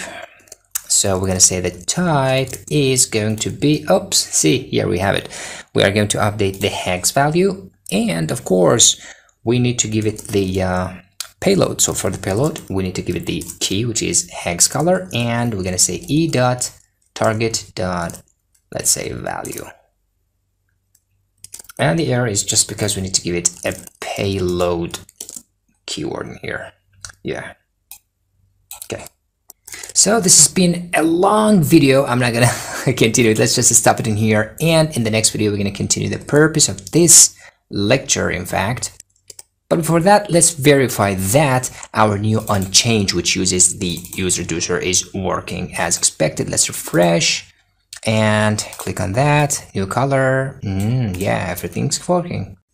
Hello everybody, welcome back. So in this video, we're going to actually pass down this dispatch to this set color. And why we do that, if you get back to the browser, as you can see now, you cannot change these values, the RGB stuff in here, okay? And that's because we don't have any action or dispatch function for them in a place. That's the agenda we're going to do. So we're going to do the passing on this set colors component. Let me just open it for you, in case you want to do it yourself. And as you can see in here, we have some hex to RGB, for example, or the other components. So we're going to pass it first of all to this part from here. And then we're going to, if you open one of these components in here, we're going to be consuming some of them. So basically, let me just close that for now and get back to the app.tsx. And we're going to do something like this. You say dispatch. We're going to send a prop called dispatch, and it's actually going to have the dispatch value, something like this. And if you wonder why we are drilling down this prop, sending it to the set colors and then from the set colors to another prop, well, that's a kind of preparing the scene for using the context API. Okay, so let's just do it this way, and we're going to refactor it later on. So let's go to the set colors and tell it that we are going to have another, actually, instead of just this hex color, we're going to expect another prop, which is called dispatch, and its signature is going to be dispatch from React, And of course, it's going to ask us for what action. And the action that I need is actually in the color reducer. If you remember, we had two possible signatures for that, the update text action and the update RGB action. But I don't want to repeat myself every time I write this statement in here. So let's just create it for once forever. I'm going to say type, and let's call it, let's say color actions, okay? And they are going to be exactly equal to this value in here. So instead of just repeating this statement, I'm going to say color actions. And of course, we're going to export it so that we can use it in other files like this in here. Paste it, import it, and we're good to go. So great that we have this in place. We can go to this hex to RGB once again in here to complete the type signatures. Let's just copy paste something from here. Let's say I want this dispatch again for the to RGB file also to be received as a prop. We need to import everything first from React. Dispatch, where are you? Oh, come on. Dispatch from React. Let me see. Get on the top and say import. No, import dispatch from React. Okay, so we have this patch. Oh, we missed this edge in here anyway. And for the action also we have the color actions, and we just import that too. So we need to receive this dispatch as a prop, so definitely we need to mention it in this place. Also in this set colors, we need to mention this dispatch, define it in here, and then we are going to pass it, because you see that TypeScript is yelling at us, says, hey, this is expecting a dispatch prop, so I'm going to give it to that. So I say dispatch is going to be the dispatch that we're receiving from the app.tsx, and we can also now use it here. So now that we have everything in place for this file, let's just create a helper function. So whenever they change these input values, they're going to dispatch a payload for updating the RGB color. So let's say that I'm going to call this function, let's say update RGB, and it's going to receive three values. The red stands for R, which is, as you can see in here, the RGB. They are all number, come from that library. And the green is going to be G, and the blue is going to be B, of course. And we're going to say that, yeah, that's mostly all the job in here. So what we have is that we want to dispatch. We are going to use this dispatch finally in here. And I'm just going to say that for the dispatch, I need to give it a type.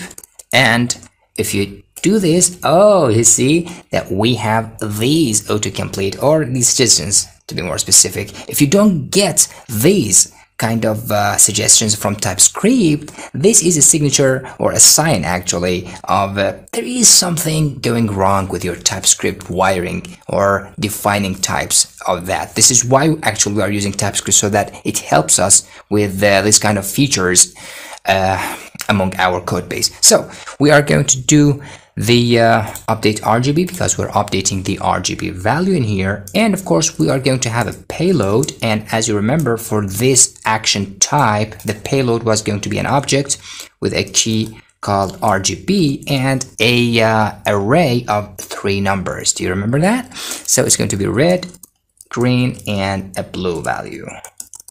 Blue, like this. Cool. So before we test everything out, we need to add the onChange listeners for each of our inputs. So we're going to say onChange, and for that we are going to say let's see, E, and we're going to call our helper function update RGB. Yes, and inside of it we're going to give it the red or the green or the blue. Now we are updating the red one, so we're going to say that the actually red is going to be e.target.value as number. Okay, and because we're not going to change the G and the B, we're just going to say green going to be G and blue is going to be B, something like that. So let me check that. Oh, sorry, this is going to be not equals, but the two dots like that. All right. So let's do the copy paste business in here. I'm going to do it for the green, but this time this is going to be the R, which is red, but we are modifying the green. And also we are going to do the same on change, this time for the blue. Okay, so we're gonna say, hey, you are going to move from here. You're gonna see G, and the B for the blue is going to be updated like this.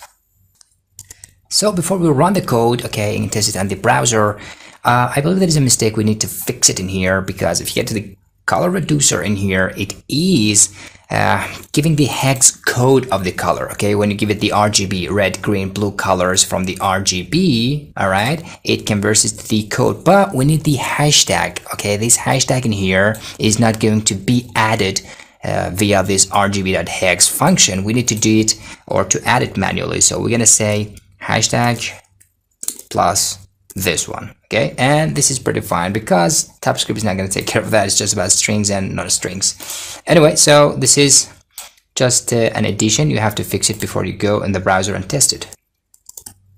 So if you get a minute in here, you can change it a little bit in here, and as you can see, the colors are now being changed and updated. Voila! Congratulations! So now you have passed successfully a dispatch as a prop down to some components and use them in there, and you declare the signatures. Hello everybody and welcome back. Do you remember from the previous lecture we had this kind of issue in here that we said we need to add a hashtag and stuff like that? So basically you may wonder, can we use like the template literals as type for variables and stuff in TypeScript? Well, yes, you can do that. So let's see, in this video we're going to talk about this specifically.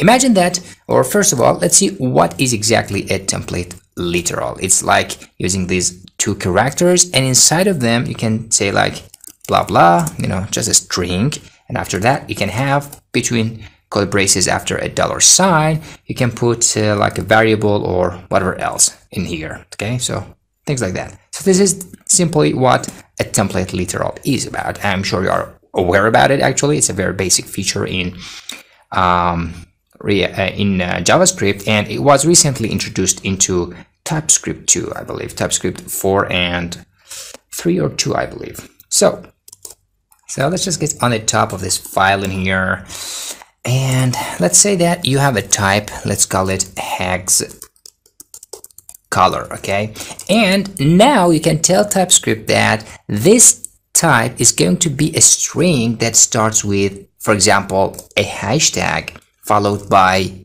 a string. Nice, right? So this is completely a signature. This is a type which says only strings are allowed that start with a hashtag. Okay, you see, this is very nice actually and very powerful. You can use it as a type in TypeScript. So what other patterns do we have? Something like this. You can use it like, let's say, RGB string. You want a template for this, you can simply say that this is going to be starting with RGB, and between parentheses, it's going to be a number. Huh, nice, right? And also another number for the G, and for the blue also, we can have another number. Cool, right? So this is another pattern you can achieve using template literals as a type in TypeScript. Of course, for the RGB, usually the numbers start from 0 to 255, I believe. You cannot do any kind of ranging numbers and stuff, but it's still very powerful to limit the strings that are accepted. For example, the RGB string type, they got to follow this pattern. So to show some more perhaps useful case of this feature that you can do, perhaps if you have a type, let's say we have the color formats, they can be, let's say they can be RGB, for example, and let's go with only hex. Okay, so as you can see in here, for these action types in this type in here, it is update hex, also update RGB. So the hex and the RGB is being changed. We can make use of this template literal feature of TypeScript and do something like this. I can say type, for example, the valid action types that we can have are in the template literal. We say they start with update dash. Inside of this, you simply give it a color formats. So if you save it, if you hover over these action types, oh, you see? So the type that we have for action types is either update hex or update RGB. Nice. Yeah, it's a very powerful feature, and instead of hard coding all the text in here like this, you can simply go ahead and use these action types instead for the type key. So as you can see, it can make your codes a lot more clean and more readable. One more use of this hex color, for example, you can say if you have a function like, let's say, a constant is hex color, and you are receiving a str as string, and you are going to say return s dot or str starts with hashtag. Okay, so if you hover over this is hex color, it is a boolean. Okay, it returns it is true or false. Okay, but if you want to make it more informative, all right, you can simply come in here and tell that this is going to return that str is hex color. Now you hover over this is hex color. Oh, this is nice, right? Very much more informative than the boolean thing in here. So it says yes, str is of this template literal theme that you have in here. Nice. And if you wonder where you can use such functionality, actually, when you're fetching data, a bunch of data from an API, and you are not sure what type are they, you can do such checks on them and cast them to the proper type, based on the check that you do. Yeah, very much powerful. I just wanted to showcase this template literal feature of TypeScript and how you can use it to make your codes cleaner and more efficient. Hello everybody and welcome back. I have a practice for you at the beginning of this video. I want you to figure out a way, whenever you click on any of these colors, okay, I want them to update the color in here, all right? And of course I will do the other way in this set colors, the other inputs in here, where they are not working. You can even go and mess with them if you like. You can choose which path you want to do the practice. But so in case you want to add a listener for these inputs or these ones, so when you click on a color, they update this color in here. Okay, you can pause the video and get back, see how we do it together. Okay, because in the previous videos we talked about how to pass the dispatch to, for example, the two RGB component, if you remember, and we can update the color using them. So basically these are going to be somehow similar to them. I will put that mission on you so you can do it yourself. But for this lesson, we are going to go with clicking on each of these colors, even these colors. So when you click on them, they are going to update the color. Very well. Okay, let's get back to the code. So in the app.tsx, as you can see, we have passed this dispatched in this set colors. We can also send it to the saved colors. Okay, so I'm going to work first on these two colors in here. Later on, you can do exactly the same for these other two areas of colors. So let's just pass the dispatch here first. Okay, so start telling it out. It says that saved colors component is not expected to receive any props named dispatch. Let's go to the saved color and see what's going on there. And by the way, I want to mention something. If you see lots of these styles, inline styles in here, I know that's not what you're going to have in a real project, but I just want to keep things simple. Please do not, or at least forgive me about this. This is just for demonstration purposes. Okay, so I just want to mention it in here.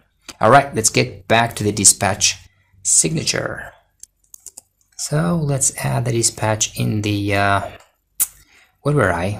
Let me just check it once again. The saved colors, I just missed it for a second.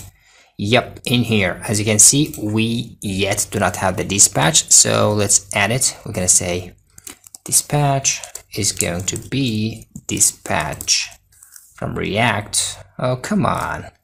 Let me just import it myself. Always have to do it manually sometimes. So dispatch, and for that we're gonna say no, the color actions that we import from the reducer already. Okay, let's come down in here and we are going to define it in this component. We're going to say dispatch so we can use it. So for the saved color, okay, I believe that we need to pass it in here, so I'm going to say dispatch. Dispatch is going to be the dispatch in here. So yes, we need to go to the saved color component again in here as the subcomponent, and we are going to define it once again in the props. So we can do it in the onClick, but later on, let me do it for now the simple way. I'm going to grab this from here to save us a little bit of time. Okay, this is going to be from React, not importing. I don't know what's wrong with that. Anyway, so let's just import this from React here, like this. And also we define it in here, dispatch. So where is the color? The color, I believe, is in this one. And in here, believe it or not, we can also once again pass it down, but let's just do it as the onClick in here. So I'm going to say, instead of that, dispatch, and of course we're going to give it a type value. So let's say type is going to be, let's see if we have any suggestions. Yes, so we are going to update the hex, and we're going to have the payload, which is going to be the hex color. So as you can see, the hex color is also being passed as a prop by the codes that I provided you for this demo project. So we simply need to mention it in here. So very basic, this component is receiving several props, including this hex color. When you click on it, it's going to dispatch to our reducer an action type with the update hex with the payload of the hex color that it is being receiving from its props. So let's verify that. Go back to the browser, and because we did it for this one, if I click on this, the color of this should change. Let's click. Yeah, sounds like it's changing. Click on that. Yo, very well. So we can do exactly the same for all of these. Just you need to pass the dispatch as a prop. So this is the basic idea. You can do it yourself as a small, lovely practice. Hello everybody, welcome back. So as you can see in here, we have used the reducer to send the dispatch as a prop, so that when you click, for example, on this, it's going to dispatch some hex code. But the better way of doing this is, how about we provide these components with the dispatch itself, so they do the dispatch in there, and we do not need to do that props drilling, passing the dispatch prop 2-3 times to several components, and there can be some kind of mess. Okay, so in this video we are going to focus on the context API, and we're gonna see if we face any issues, any challenges, and of course we're gonna see how to overcome them. Getting back, I'm going to create a new folder in the src, same as the reducer. Let's just create a directory called the context, and inside of it we're going to say context.tsx. So I do not need to mention, this is a very basic context. I'm very sure that you know about the context API. It's kind of a tree, you can wrap the application or the components you wish to, send them some props and values, and they're going to have access to those values and props using the use context hook from the React. Okay, so that's the first thing we want to do, is to create, let's say, the color context is going to be create context from the, oh come on, create context. Let's import it from React. I know what's going on with my VS Code, but let's do it manually, not complaining more than that. From React. Okay, I think it needs areas or something. So create context, and inside the create context, oh, what do we have? A default value. Default value. We have seen that default value needed for the user state and also for the user deducer. Well, very simple. We can just simply give it an object with a hex color, let's say, and give it just a simple value of, I don't know, FDGE, whatever. Is this a color? Actually, I don't know. Just keep it like this. So if you hover over this color context, so the type of this color context is an object, or actually a React context with the hex color as a string. Okay, fair enough.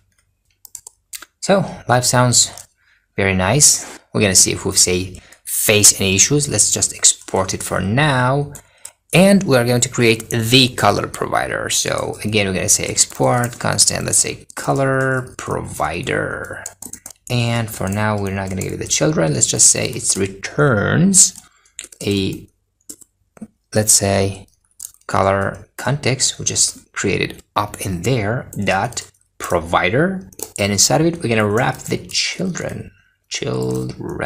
Okay, and of course for the children we need to enter that as a props. We're gonna say children, correct? Okay, and of course we're gonna give it the props with children. Oh, I have to do it manually once again here. Okay, it's working.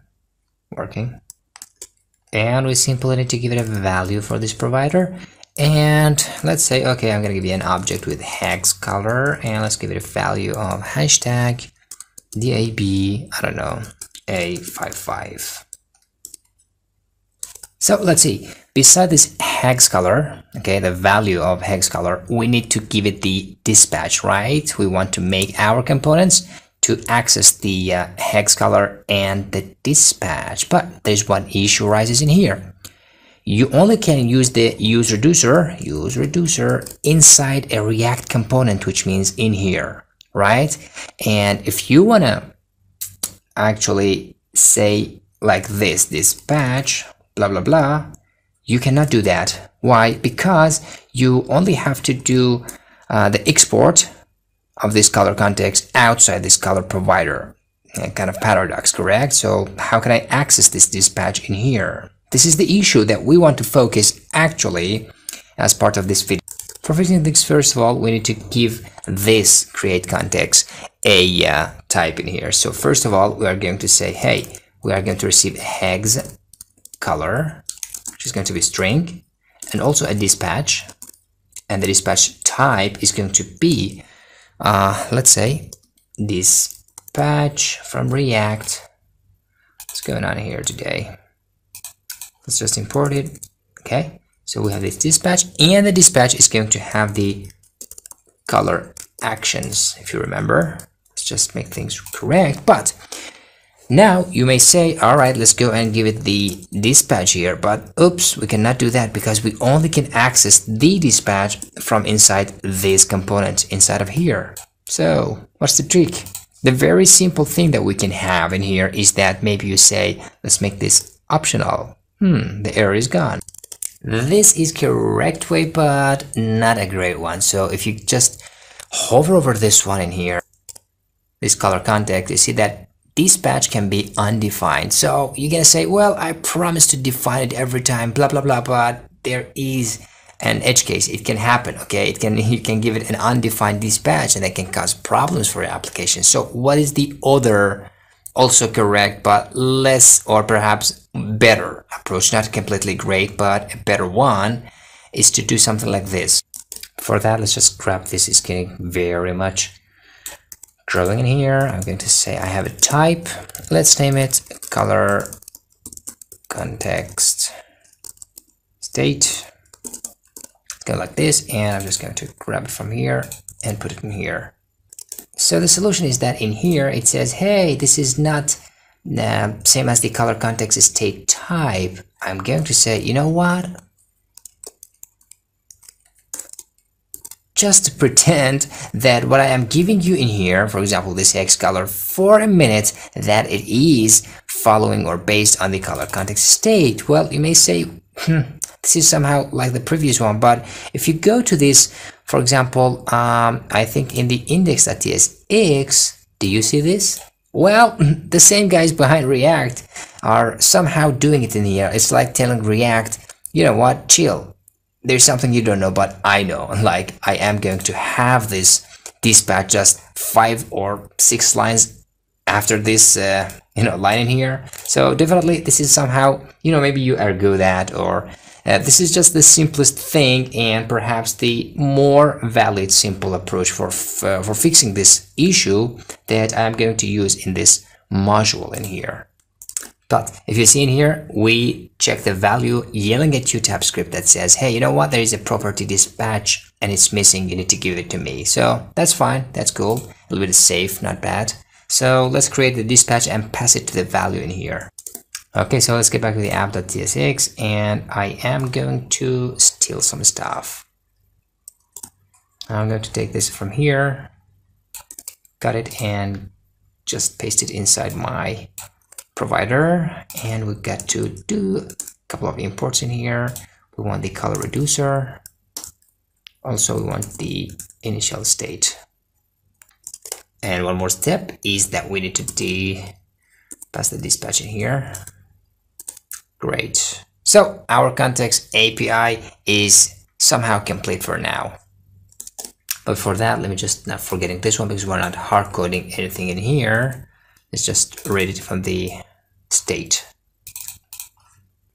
All right, let's make use of this color provider inside this app component. So I'm going to say constant. I am going to destructure the hex color, and also it has a dispatch from the use context. And for that, I'm going to get the color context that I just created in that context file. Color. Yes, I have exported it correctly. Okay, so now we have the hex color and we have the dispatch, which is being dispatched in here. Before we verify everything, we need to get back to the index in here and wrap our application with the color provider that we just created in here. Get this from there, and here we go. Let's verify and see if it's working. Yeah, it's working. Okay, but we can now easily implement the same functionality for the rest of these buttons in here using the context API. So let me close this one. So let's go to one of the files in here in the components. I believe in the color. Where is that? Let's go here in the color swatch. Okay, so is it in here? So in the saved color in here, we have this file in here. So in the let me see, we have this color. Okay, I just got it in here. Let me go to definitions, and here we go. Yeah, so we have the end click. I can just get rid of this in here. So in the common folder, we have this color change. So let's get on the top of these components, and we're going to say use context, come on. Okay, let's import it manually from the React. Import, no. Import this from React. Okay, so down in here, I'm going to say use context, and I am going to give it the color context like this. So what I really care about in here is only the dispatch that comes from the use context. So I'm going to say dispatch, and let me just remove this on click because we don't need it.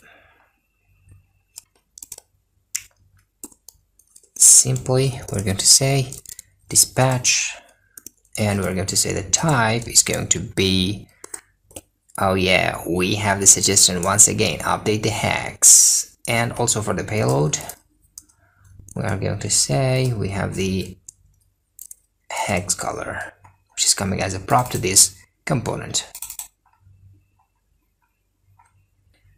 So now we can verify everything, get back to the browser, and yeah, everything is completely working.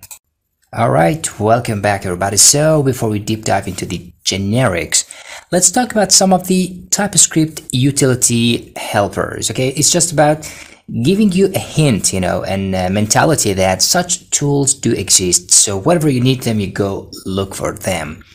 We're gonna start with the keyword key of. Let's assume that we have an object like this, and it contains two keys, key 1 and key 2, dummy data in here. I can do something like this. I say type, let's say, for example, just give it a name. It can say res or result or whatever. And I can say that the type, this result type is going to be key of. As you can see, it is suggested by TypeScript. So I say key of object type. That's simple. Now, what does this key of mean? It simply means that the type of this result type means the value can be only key 1 or key 2, that's it. So what exactly that means? Let's hover over it. Yeah, as you can see, it says in here, not very descriptive. Let me see. If you just give it something like, let's say, and string, so I want it to be one of the keys of this object, plus it needs to be string. Now, if you hover over it, you will see that it's key 1 and key 2. Of course, if you remove this string, it can be anything, but it must be the key 1 and key 2. So if you type like this, let's say const, test constant, let's say, and if you want to give it a value before that, of course, you need to say that this is going to be of the type result. Then if you open the quotations, it's going to give you the suggestion. It says the only values you can have for test is key 1 and key 2. Which of that? So this is the whole idea of the key of. Let's go to the next one. Let's imagine that we have such an object in here. If we want to define a type based on the values of this object, it's very simple. We can say, for example, a type, let's call it test 0. Okay, and it's going to be, let's say, the name of the object, which is obj, and between curly braces, you need to give it the key of which value you want to grab the type of it. So if I say, for example, p1, now if you hover over this test 0, it says that this type only accepts d. Why? Because d is the value of p1, of this prop 1, you can call it, which I mentioned it in here as the only type accepted for this. So if you want, for example, your type to only accept IM0, you need to mention this 0 in here. So simply saying type, actually this is not 0, this needs to be, let's say, 1. Yeah, now it makes better. So type test 0, and I'm going to say from the name of the object that we have, obj, or any other name that you have, and you need to mention the key, which you need the value of it, which is 0 in here. I say 0. Now, if you hover over test 0, you see that this type only accepts IM0. If you, for example, say in here const test 0 const whatever, this is just a simple name, I don't want to name it, and you say that its type is going to be test 0, then the only value you can give, if you give it, for example, 25, it's gonna yell at you. It says, hey, it only accepts IM0. So if you give it now IM0 as suggested, the error is gone. So this is how you can grab the value of a single key from an object and use it as a signature or a type, simply by mentioning the name of the object and followed by the key between curly braces. So I'm just showing random stuff in here, so to give you the idea, which is the point of this video. Imagine that we have this object in here, and I want to define a type that only allows the values, each value of these ones, not just a single one, all of them. How to do that? Well, you say type res, or whatever name you give it in here, and you say that this type is going to only accept each value from this object. How to do that? You simply use the make of key of object. Now, what does that mean? if you hover over result in here res, you see that the res type only accepts the number A or B. Okay, this is just in case somewhere somehow you need to grab some kind of type like this in your React applications. This is how you can make use of this. It's just a kind of combination. Okay, next one is about the unions. Let's imagine that we have two types like set1 or set2. It's just a name, I don't know. It's not a real set from the data structures. So the set1 has A or B or C, and the set2 is B or C or D. As you can see in here that B is repeated and C is also repeated. For making a union type between these two types, very simple. You can say type, let's call it union type or whatever name you want to give it. And it's going to be set1 union with set2. Now, if you hover over union type, okay, A, B, C, and D. That's how you set a union between two types. Next feature is the intersection. Intersection is actually combining props, you can think of it, or types together. It only takes into account the common types or the shared types among two sets in here. Let me just do it in action and see it for yourself. So I say intersections or whatever name you give it, something like that. And it's going to be set1 and set2. And if you go to that, yes, you see only B and C because B and C are only both shared among the two types. And this is useful when you want to combine the props that you want to send to a single component. Okay, you simply just do it like this, and it's going to get rid of the not common actually props that you have maybe. Okay, the next thing I'm going to talk about is the conditional types. Imagine that you want to create some kind of types that help you check if a component can accept a kind of prop. You know, for example, you have perhaps a button that can only accept size and color as props, and anything else passed to it should be excluded. I mean, kind of that kind of check that perhaps you want to have in your React application, which can result into a more type-safe application. So I'm going to paste a code. Don't get confused. I'm going to explain it for you in here. So imagine that we have a type that is called can accept prop. This is only the T and this is the K. Okay, don't get confused. Just change the name to help you understand it more. So for this can accept prop, it simply uses the extends and key of, okay, utility tools of TypeScript. Says if the prop is one of the keys of this object. Okay, for example, if the component props is this button props and you give it this color in here, it checks and says, well, the color is key of component props, which is button props, and so prop extends that and it's going to return true in this case, or this one is going to return false because icon does not exist. You know, we don't have such a key called icon. All right, so this is going to return true or false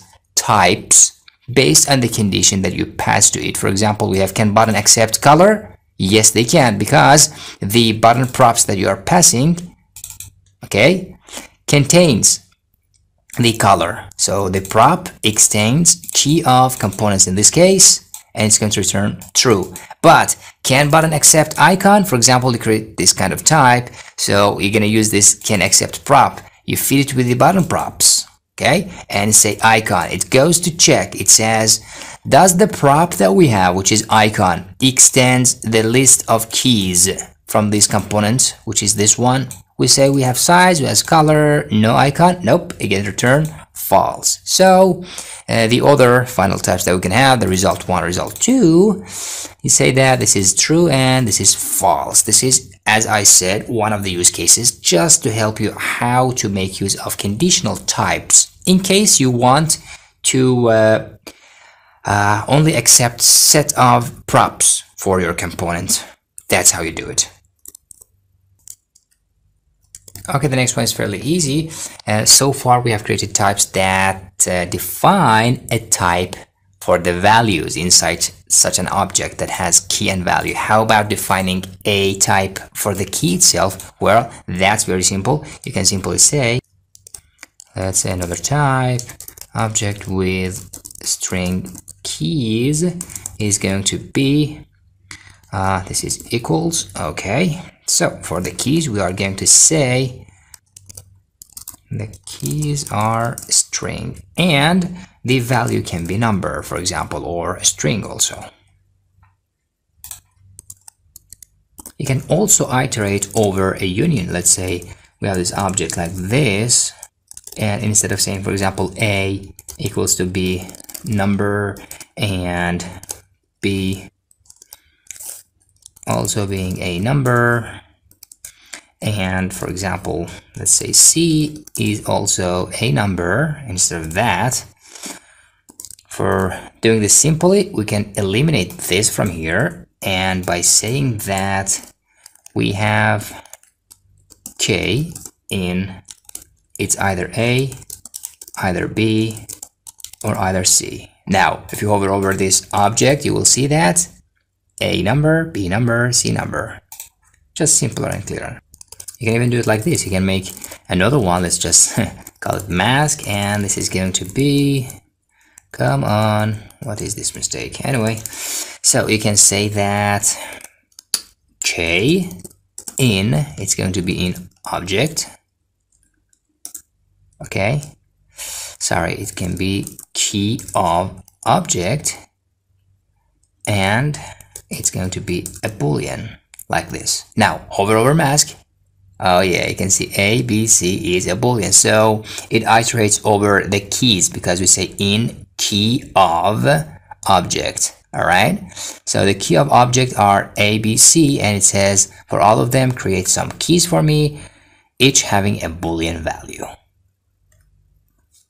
The other one is pick. What is pick? Well, simply you can create a type using pick by saying, let's say, give it a name of new type, and it's going to say the word pick. It's built in TypeScript, as you can see, and instead of these, we can say from this object type in here, okay, if you say comma, it says, okay, K extends K of T. T is the object type that we have in here, and we need to give it which keys from this object type do you want to include in your new type object. So I'm going to say I want 1 and I want 3. So if you now go and hover over this new type, you see that it is a new object type with 1 and 3 as the key values. Okay, the last thing is the emit. So you can say type, new type 2, and you can say emit. Okay, and of course, once again, we give it this object. So we're going to say object, and it says which one do you want to emit. This time I'm going to go with 1 also, just I have used them in the previous one. Let's exclude them here. If you hover over new type, you see that it has 2 and 4, and the 1 and 3 are emitted from it. Okay, I hope you enjoyed this lesson. They were just some of the utility tools that we have built in TypeScript, and they may help you in your journey in typing React applications. Hello everybody, welcome back. So in this session we want to talk about the generics in TypeScript, and in the upcoming couple of lectures we are trying to fix a problem, an issue that we had in the context. Okay, when we use the as keyword for working around an issue that was rising. So first of all, I decided that why not, let's talk about generics and see what kind of magic we can achieve with TypeScript generics. So for doing that, we are going to use an online editor. If you go to Google and type TypeScript Playground, you will have this beautiful site in here, TypeScript.lang.org. If you click on that, you're gonna face something like this in here. Just to save some time, I'm going to paste a very simple and basic TypeScript code in here, and we're going to walk through that and see what are we dealing with. Okay, don't be surprised, please. This is a very simple thing. I'm going to explain for you. So, first of all, we have a type in here named book, which has 3 keys: author, title, price, and each of them is going to be string, but the price is number. Then we have these action types using the template literals. I think you saw that in another video. It's something very basic, should be for you. So it says update dash. This is the constant string, and based on the key of book, so the keys of the book are author, title, price. So if you hover over these action types, you see that this is very powerful. You don't need to type this long string in here. Simply using these template literals, as you saw before, that the action type, it can be update author or update title or update price. So this is the purpose of this one. What are these actions? These actions is another type, as you can see indicated in here, which receives two values. First, we have the T, and then we have the K. What are these? The T is actually can be anything. For example, in our case, it's going to be the book. This type of book in here can be the T, and the second thing, as we see in here, is the title. What is the title? Oh, what is this thing in here? This is very simple. This simply indicates that the second value is going to be first a key of T. So what are the key of T in case the T is book? Well, it can be author, title, price, and it must be string. So this title in here is a string, and also it's equal to one of the keys of this book in here, which is the T. Okay, so this statement in here simply indicates that the second value, which is the title in here, needs to be or extends the key of T. What is T? This is the book. It has 1, 2, 3. Does it? Yes, title exists as a key of the book, and it needs to be string, which in case, yeah, it is a string. Nice. So, well, you maybe get mad at me and say, oh, this sounds too complicated, but seriously, on real large code bases, you're going to face a lot of such statements. They're going to save you a lot of time. As you hover over, for example, this in here, you see that it's completely dynamic. Okay, you don't need to repeat yourself and create lots of junk codes. As you can see in the payload in here also is just simply saying that this payload is like T and the value of key based on the key of that. This is very simple. If you get confused, you can think of it like this, now the T in this case, which is update title action. Okay, if you want to say update price action, you would give it the book, but instead of this title, you would say the, for example, price. Okay, so now we are working on the title, and the payload is going to be, when you say T and K, now it is book, so it's as simple as saying that dot if the K is title, so it's like this, or maybe like this. Title, just grabbing the value of it, so indicating what the payload should be and stuff like that. And once again, this is great for reusability. For example, if you hover over this update title action, you see that the type is dynamically set to update title. If you change it to for example, let's say price, in here you see that price and the payload is also number. You didn't need to change anything, see? So this is very much powerful when it comes to having reusability in mind.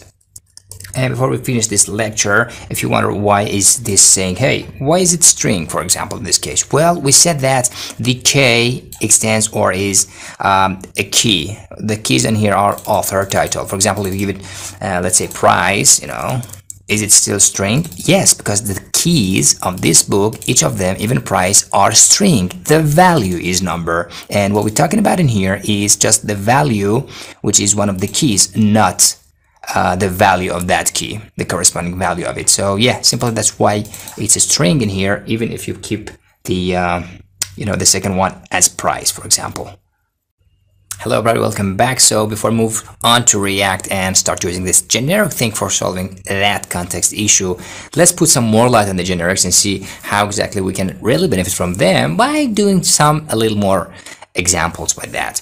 So you are all familiar with a data structure called linked list. It's like it has a member or an item inside of it, followed by an item that is linked or is mentioning the next node inside that linked list, something like that.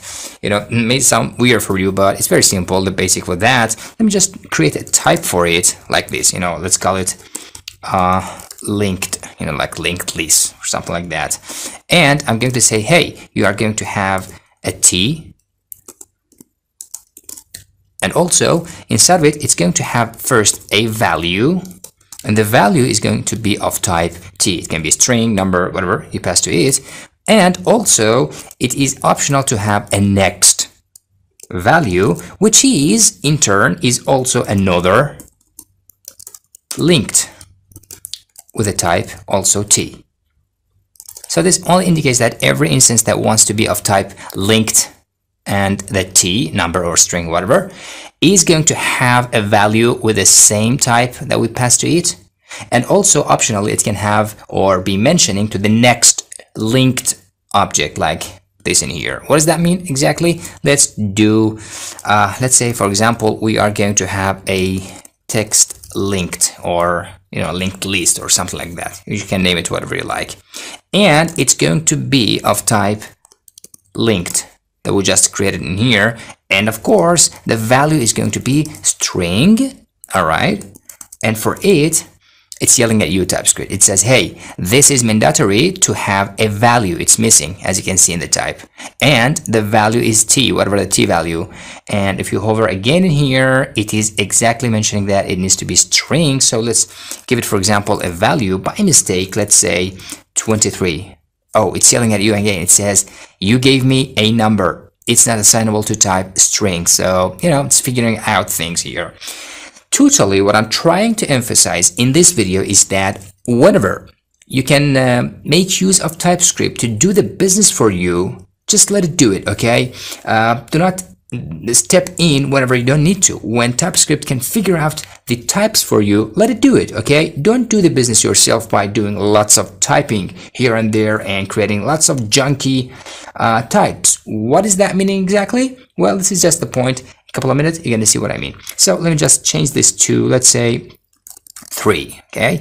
And optionally, we can have a next value, which is going to be, if you hover over it, it's going to be, again, undefined, or it can be a linked with a string. So if you want to give it a value, it needs to be exactly in here. Says, hey, now that you have a next, it needs to have a value. And the value simply is going to be, if you give it a number in here, it's not going to accept it. If you hover, it's a string. That's what I mean, okay? TypeScript is doing the business. It is figuring out the types of every object or every instance that we have around in here. So let's say 4, for example. Great, cool. To demonstrate furthermore the point that I told you by letting TypeScript do the business for you, let's imagine that I want to have a function that creates actually the linked list for me by making use of these types and things that we have. So let's name it build or create a link. All right, let's assume you have this kind of function, and also it's going to receive a value, and that value is going to be string, right? And in return, it's going to give back a linked, okay? And the value is also going to be string, or the type of the value is going to be string. And inside of it, it's simply going to say, hey, you know what? Return just, let's say a value, whatever. Okay, so nice, great. This is exactly a builder that makes use of this type in here, and it creates for you, a linked list. But the point is in here, a string linked list. What if we wanted to have a building link function like this that is going to create a linked list, but for a number? Well, simple. We have to duplicate this, right? And create one for the numbers. But this is not efficient. This is what I mean. If you just a little bit make use of TypeScript, you can let it do the business for you. And instead of duplicating this logic in here, you can just keep it as it is by a single function doing multiple stuff for you for multiple types. How to do that?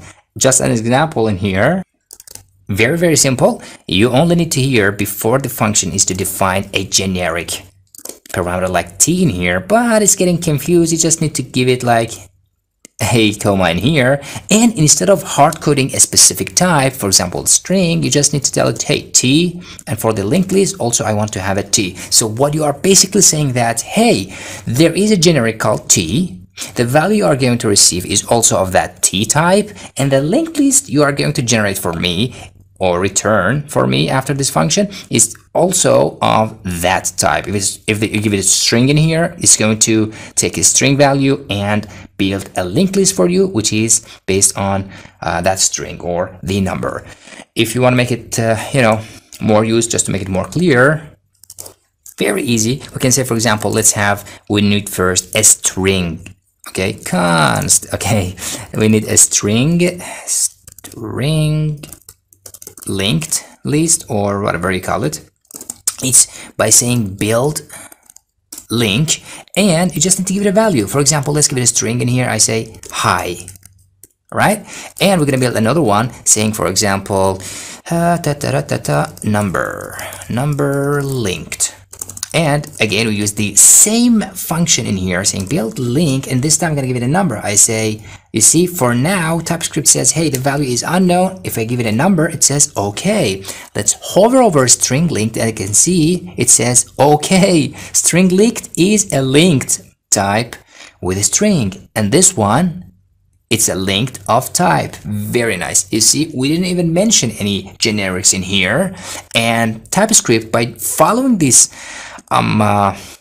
pattern in here, we had t. As soon as you give a value to any of these t, as soon as you pass a specific type for any of these t, TypeScript is going to figure out that type for all the t you have in here, including this t in this linked list. And that is superpower. You don't need to do it yourself and tell TypeScript, hey, I want to give it a string, and as a result I want this to be also a string. Just as simple as this, it is figuring things for us.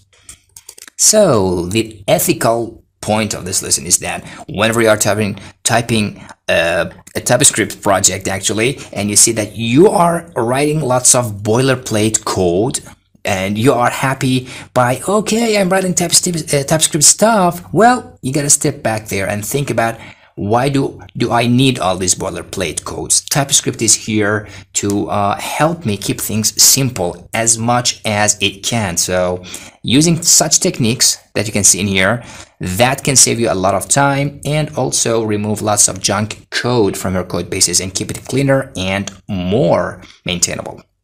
Hello everybody, welcome back. So in this video, we're gonna make use of the generics to fix an issue. If you don't remember the issue, in the context that we created for our color demo project, as you remember, we had this color context, okay, and we had to give it a default value. And for our context, we said that for the color context, we needed two values, the hex color, which is a string like this, and a dispatch. The only thing that we are going to share here and there on the application using the create context, a dispatch and a hex color, which is a string.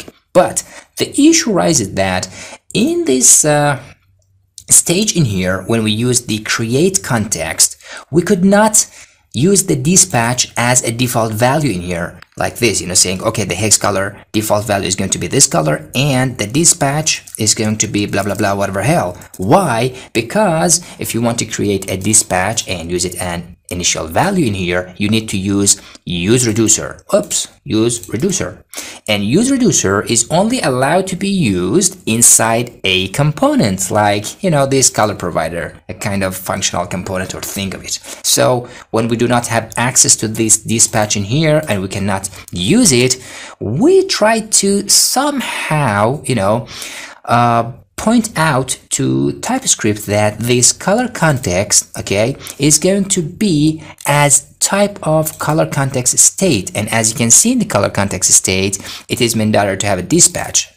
By using this as keyword, we told TypeScript that, hey dude, you know what? I know that I have to include a dispatch in here, but trust me, I am going to initiate it. I'm going to inject it, but right now I don't have it. Just give me some time. That's what it means to say as color context, okay? But this is not safe. This is not great, because by any chance, if you just forget to give it this dispatch, it can kill your project. It can cause a lot of troubles for you later on by debugging, stuff like that. So long story short, we talked about generics, and we want to see how exactly we can make use of generics to solve this issue instead of using this as, how to have a more robust and correct solution. The first step is that we are going to this folder in context, and I'm going to create a new file, and let's call it build, or let's just keep it as this create in here. I'm going to say create context.ts. But it kind of, gonna have some kind of component. Let's just rename it in here, and we're gonna have tsx. Okay, now it's better.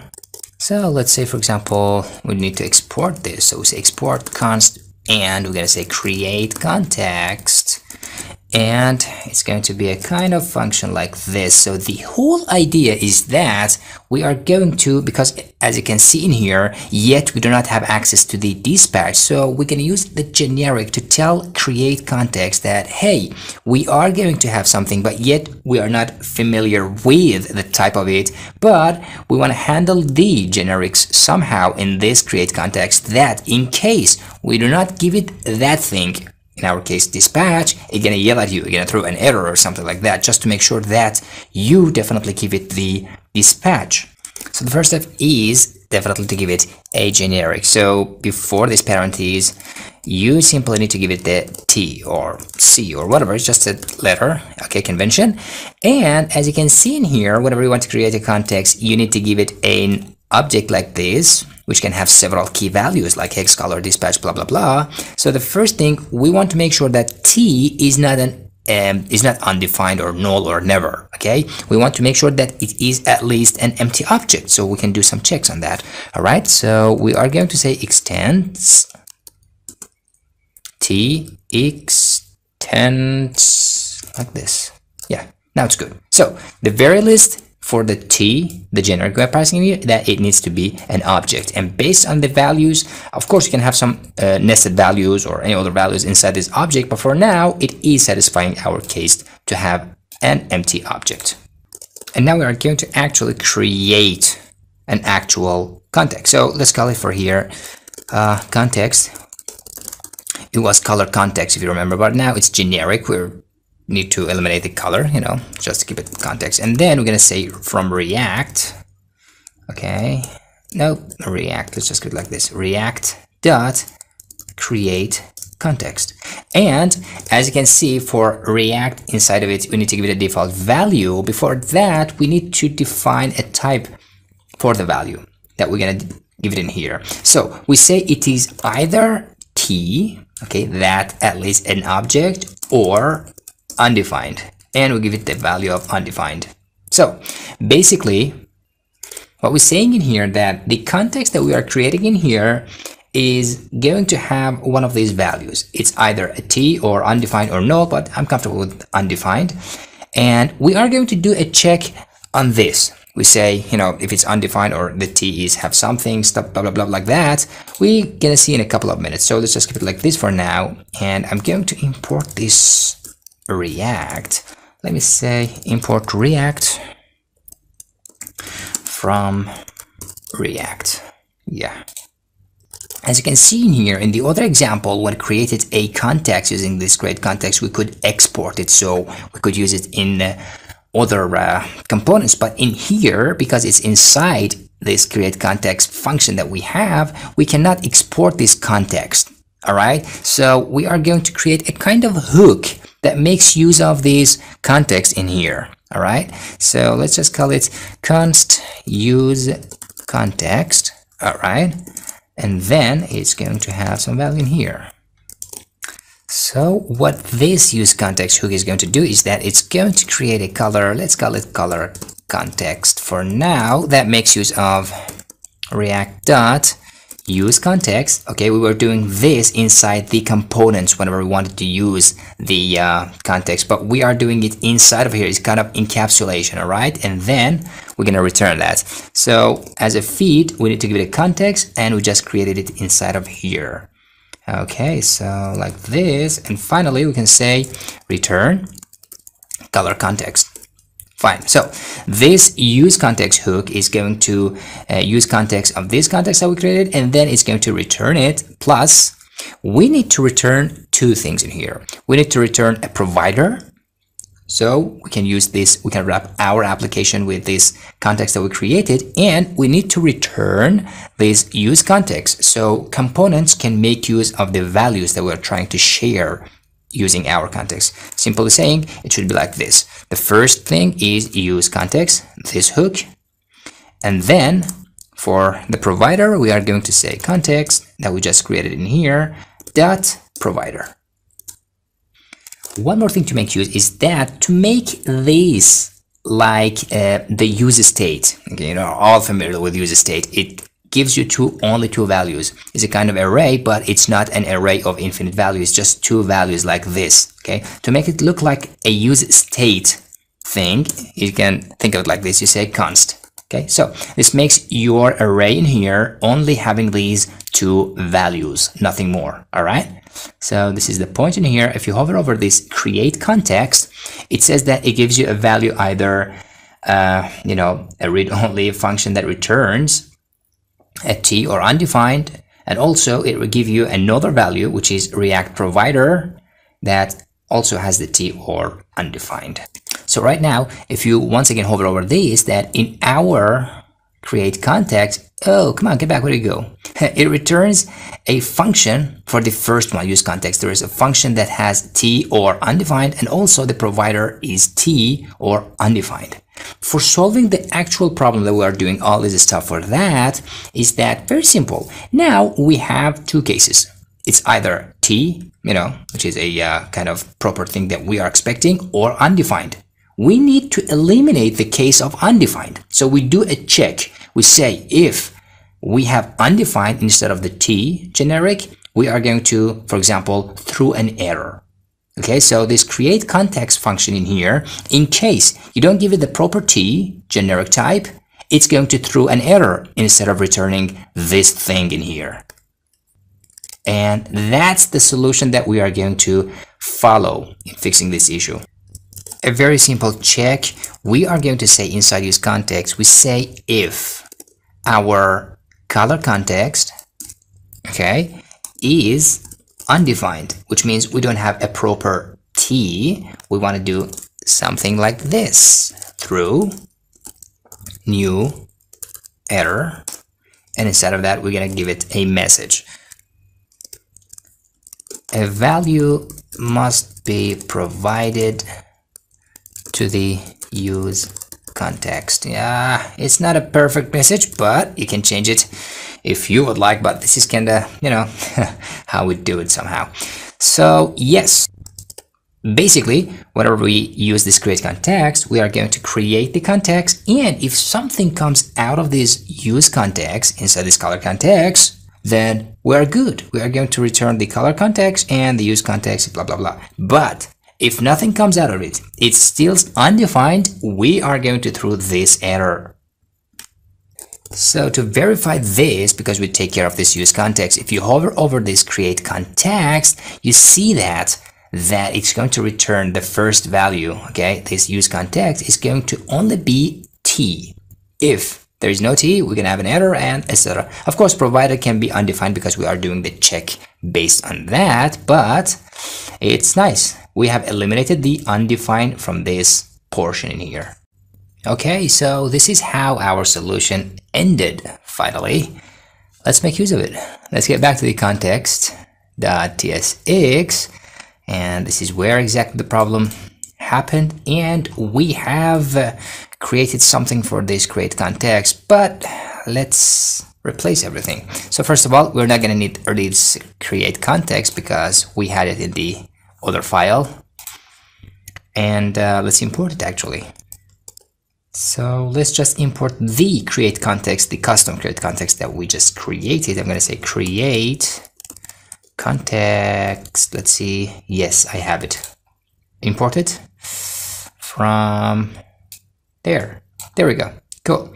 So let me just remove this one, and this create context is actually our create context, and we're going to not need this value in here anymore. Let me just eliminate it.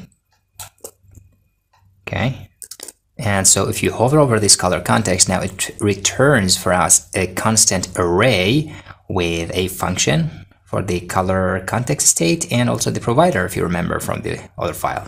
So let's just get rid of this, and we're gonna say, if you just forgot about them, they are exactly in here. As you can see, you can just say use context like this, and also you can call the other one, let's just give it a name, saying context provider, like this. So we're just going to, replace this other provider with our provider that is returned from our custom create context. So far, so good. We got rid of some stuff and replaced them with our own stuff. And before we continue, in the index.tsx, the color provider steals the same. We're not going to change it in here. So let's go up to the app.tsx. Now we need to use our own use context instead of this. So first, let's remove this from here, and also we're not needing this from here. And we are going to import use context of our own. Also, we don't need any arguments in here. Okay. Cool, so we fixed it in here. Let's see if we have used this use context in any other file. So we fix it the same way. I think we did it in another file. Let me check. Let me do a check and see. I think here in this folder, let me close the extra things in here. Okay, so in this file in here under the common color change, we exactly use the same use context. Let me just get rid of this use context from here. Come on. Also, you're not needed. Not even you. And let's import it from our own context file. And yo, the error is gone. So this is just a, another beneficial examples that you can see why we created our own hook, because it's encapsulated in here in this context. We have done everything inside of here. Okay, the other components do not care about the process of creating the context and giving it any default values. Okay, they just simply do, hey, you know what, I need a dispatch, so let's do it like this. Destructure the dispatch from the use context. So if in case somewhere in the time you wanted to use something other than the context API, for example, you wanted to migrate to Redux, you don't need to go over all your application and actually change the codes, because all your components in your application, React application, are something like this. They are encapsulated with the hook. So you only need to change the codes of your use context hook, for example, inside of here. So this is a good example also of encapsulating the logic of your application. And to verify this idea is that we did not need to import any use context and create context from React. We simply did this small, lovely import, use context from our own file, which is named context. I think I made the point here. And finally, I think we are now ready to reveal it in the browser, see if it's working. Okay, now if I click any of this, it needs to dispatch using our new logic, right? It should change the color using the dispatch action. Yo, it's working. Nice, nice.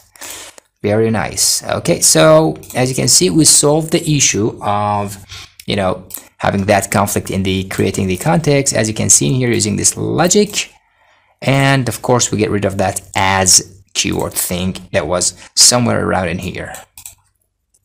And the whole idea was to create our own create context like this. And we just, using the generics feature of TypeScript, we had to control in case we don't have the proper values for our create context and etc. So that was just an example of how to use TypeScript for creating a custom create context and how it can help us, along with some other things that we learned along this journey. So now it's only up to you. If you're against casting using the as keyword, this is how you may want to fix your problem. But if you think, oh, why to have all these kind of codes and for just a small as keyword, let's just have as keyword, and I'm sure that I am not going to fall in the trap of undefined or any other things. So this is how we do it, like this. And we also mentioned that using this kind of encapsulation is good because maybe in some point of time you decided to not using context API and let's say you want to use Redux. So to have it even more encapsulation, we can even make it go further, okay? As I am going to show you exactly right now how to encapsulate the state management code of your React application and do not expose it, only expose generic React hooks so other components can consume. So whenever you want to change something, you only change the codes behind those custom hooks.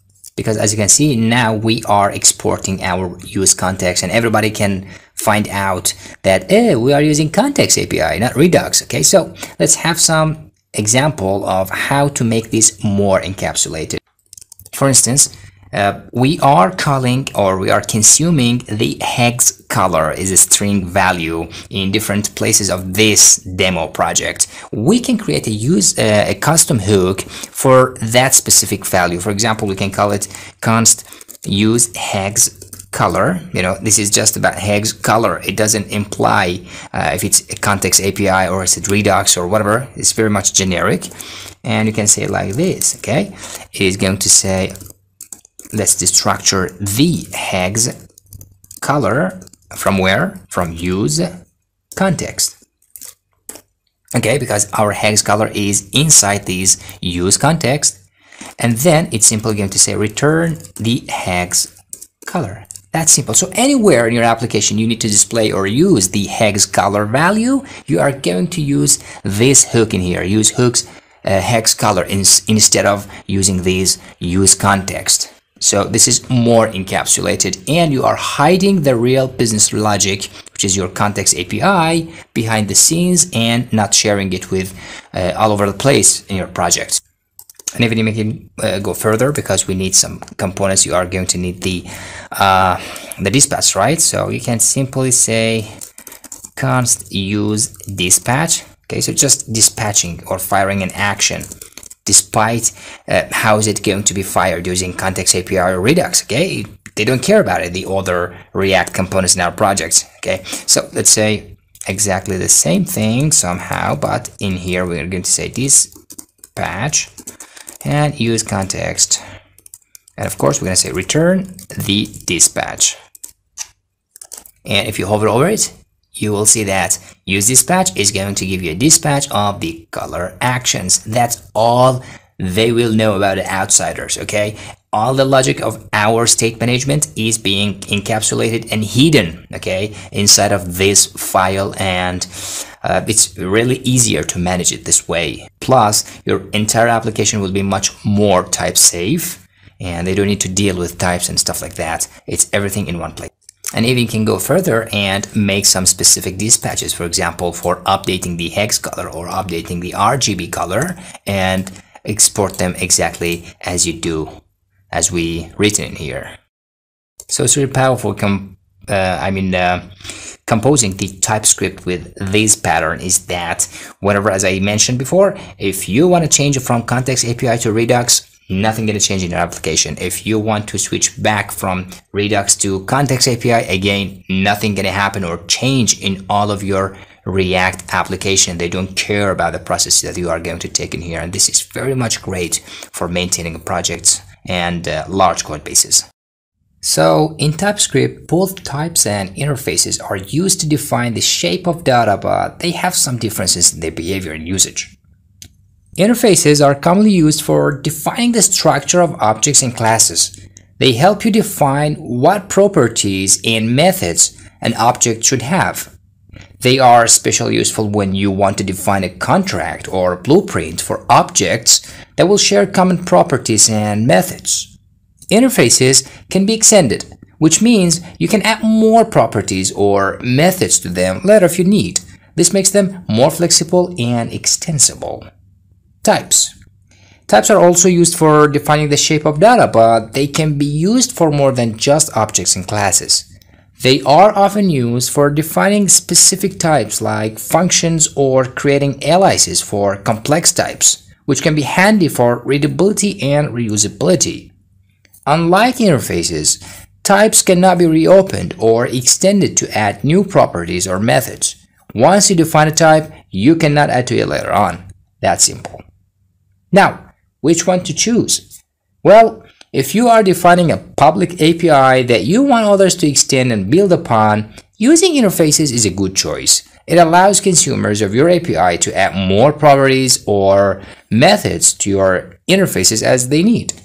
For React components specifically, the props and the states, it's recommended to use the types. This helps to maintain consistency in your code base and provides more constraints on the types used in your components. Welcome back, everybody. In this video, we're going to talk about function overloading. What does that mean? Well, TypeScript allows you to create a function and assign to it several types, several signatures. Okay, so how is that and how can it be beneficial in actual? Let's just have a very simple function, which is the add function. You give it two numbers and it is going to return the sum of those two numbers, just to give you the idea of how it looks. So let's create the function with the first signature. So let's say we have function, let's call it add function. It's going to take two numbers, first, which is a number, and the second number, which is also a number. And this function is going to return a promise with a number. So this is the function that we have first of all, and it is the add function, which let me fix this here. This is B. Okay, what is this? It says function implementation is missing are not immediately following the declaration. Well, this is going to be gone when we use it somehow. The other one, which is also named, so when we overload a function, the name is going to be the same, but the signature is going to be different.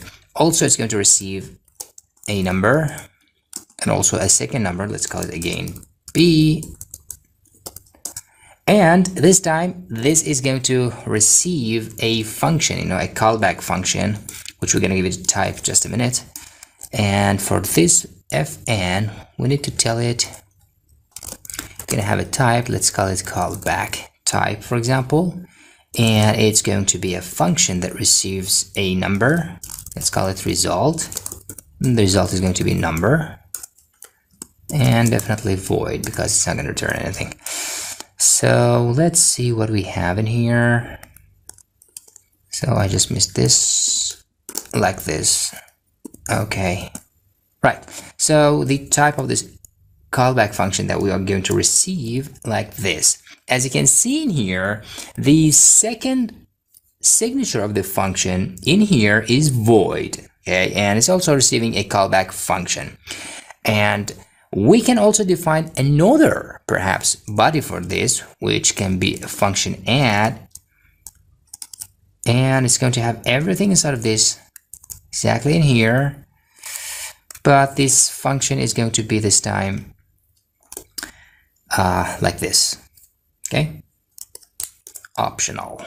All right, the operation is going to be let's call it the result, which is A plus B. And if we have a function, a callback function, we say if we have a callback function, we're going to return, or we're going to call the callback function with the result like this. Else we're going to return the promise dot resolve the result, something like that. Oops, this is going to be return.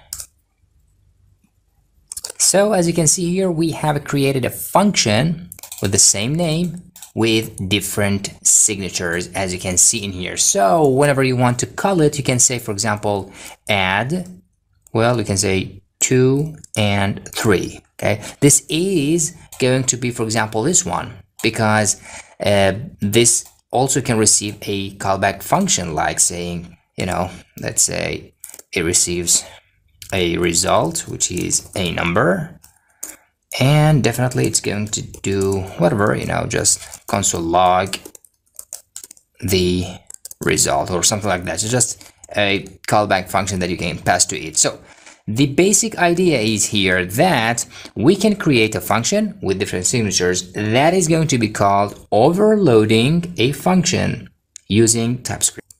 Now, if you are confused on how exactly things are going on in here when it comes to function overloading, plus to make you, to make you a better mentality of partial applications like this we have, I have a practice for you. Okay, so this is going somehow an exercise for you. I'm going to paste a code in here and explain for you your mission. So I have counted it for you in here. Imagine that the thing that you are going to create is a function. Of course, it's going to be using the overloading feature of TypeScript. So the add function, if you give it two numbers, it's going to return the sum of them. For example, 3 and 2, it's going to return 5. If you give it a single number, it's going to return a function that accepts the second number, like this. So if you give it a single number like this in here, add 3, it's going to return you a function. So this is going to be a function. And when you give the newly returned function a new number, it's going to sum the previously received plus the new number. 3 plus 5 is going to be 8. All right, I give you a few seconds. Go and try to do it using the piece of code that I just wrote for you in here. I'm going to perhaps Control Z and paste it in here for you. So please do the add function using the function overloading and get back to me so we do it together.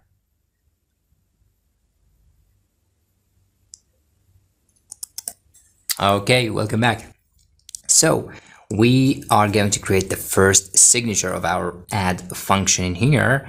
I'm going to say we have a function, let's call it add. If it receives a number, a single number, it's going to return another function that is going to receive a second number, let's call it b, which in turn is going to return a number that is supposed to be the sum of the two numbers. The second signature is very simple. It says if we call the add function with two numbers like a and b, simply it's going to return a number, sum of them. The third signature, which is going to be kind of fun, it says, well, we have to receive a number, but the second number b is going to be optional. Okay? And based on that, what we are going to return is either a number. So in case you give it two numbers like a and b, it's going to sum them and it's going to return a number. Oh, I just made a mistake perhaps. No, it's the same, just eye contact. So it is going to return a number. Okay, like this case in here, we have two numbers. So if the optional number b has not been received as an argument, it's going to return, okay, the type of the thing that is going to return for you is another function receiving b, the other number, and of course it's going to return you a number in that case, which is the sum of them. Let me just fix this in here. This is going to be, I believe, like this. Okay. So the first thing is that I am going to check the b. If the b or the second number is undefined, okay, so if b is undefined, I'm going to return another function, okay, that receives b, which is a number, and is going to return the same function add, but this time it's going to give it the a and b. Otherwise, it's going to return a plus b. Okay, so let me get rid of that from here and test it somewhere else. So for testing all the thing in here, we say add 5, and then we say 9, which is going to add 5. Here we give it a single number. So based on this, it's going to return a function that receives the second number. So this is actually a function that receives the second number in here, which is 4. And then it says add A and B. A and B is 5 and 4. Add A and B. So this is supposed to be 9, okay? And here we have 6. We give it 3 and 3. It is going to be this case, and it's going to return actually this part, A plus B, which is 6. Okay, let's run it first. And yes, as you can see here, we have 9 and we have 6 for the second case. So this is how we use the function overloading, and sometimes, some cases, it may help you solve a problem during your journey developing a React.js application. Hello everybody, welcome back. In this section we are going to talk about component patterns, some of the component patterns that are common in React development. We're going to start with the HOC, and I'm going to give you a practice in here, then we will continue on the solution. So what is a higher order component? We are going to explore an example, a very simple example project in here, just to tell you what is your homework and what is the concept we're going to teach you. So in this code that you can find attached to this lecture, we have here two files, position.tsx and the getPose. GetPose is nothing, just separated this function. You could have put it in the same position.tsx, doesn't matter. So it receives the mouse event, which is attached to a dev, for example, and based on that, it's going to return the X and the Y of the current position of the mouse pointer. That's simple. And of course, we are going to import it in this file, the position.tsx. It's in here imported. So what is this position.tsx? It's basically a simple functional component that in the app.tsx, we are calling it like this. Nothing special, right? So for this mouse position component in here, we are doing the logic of detecting the X and Y, or the position of the mouse. Whenever we move it over a dev, okay, it's going to detect the change in the X and Y, and then it displays it in here. If you go to the browser running this project, you will see something like this. So basically, this is the whole dev that you are seeing in the code, and this is the X and Y. Based on the change, it's going to update it. All right, let's get back to the code. So basically, this is the whole idea in here. But what is the problem? What's the issue in here? The issue is that this component, which is the mouse position, is only, or is mainly responsible for displaying this X and Y into this JSX code, okay? But as you can see, it is tightly coupled with the logic of calculating X and Y. The codes in here, the codes all over in here. Is there a way of separating them inside an outer component and then only passing the X and Y to this component?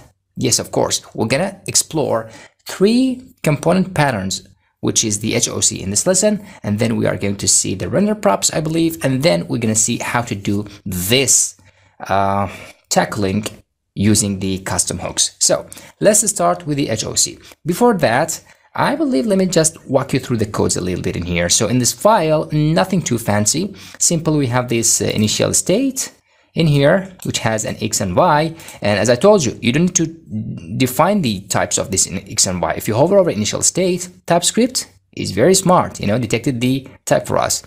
And we have a very simple reducer in here, which has the state and the action. And the action is simply has this update position action type, which is going to have a type of this string, only one case, update position whenever the mouse changes.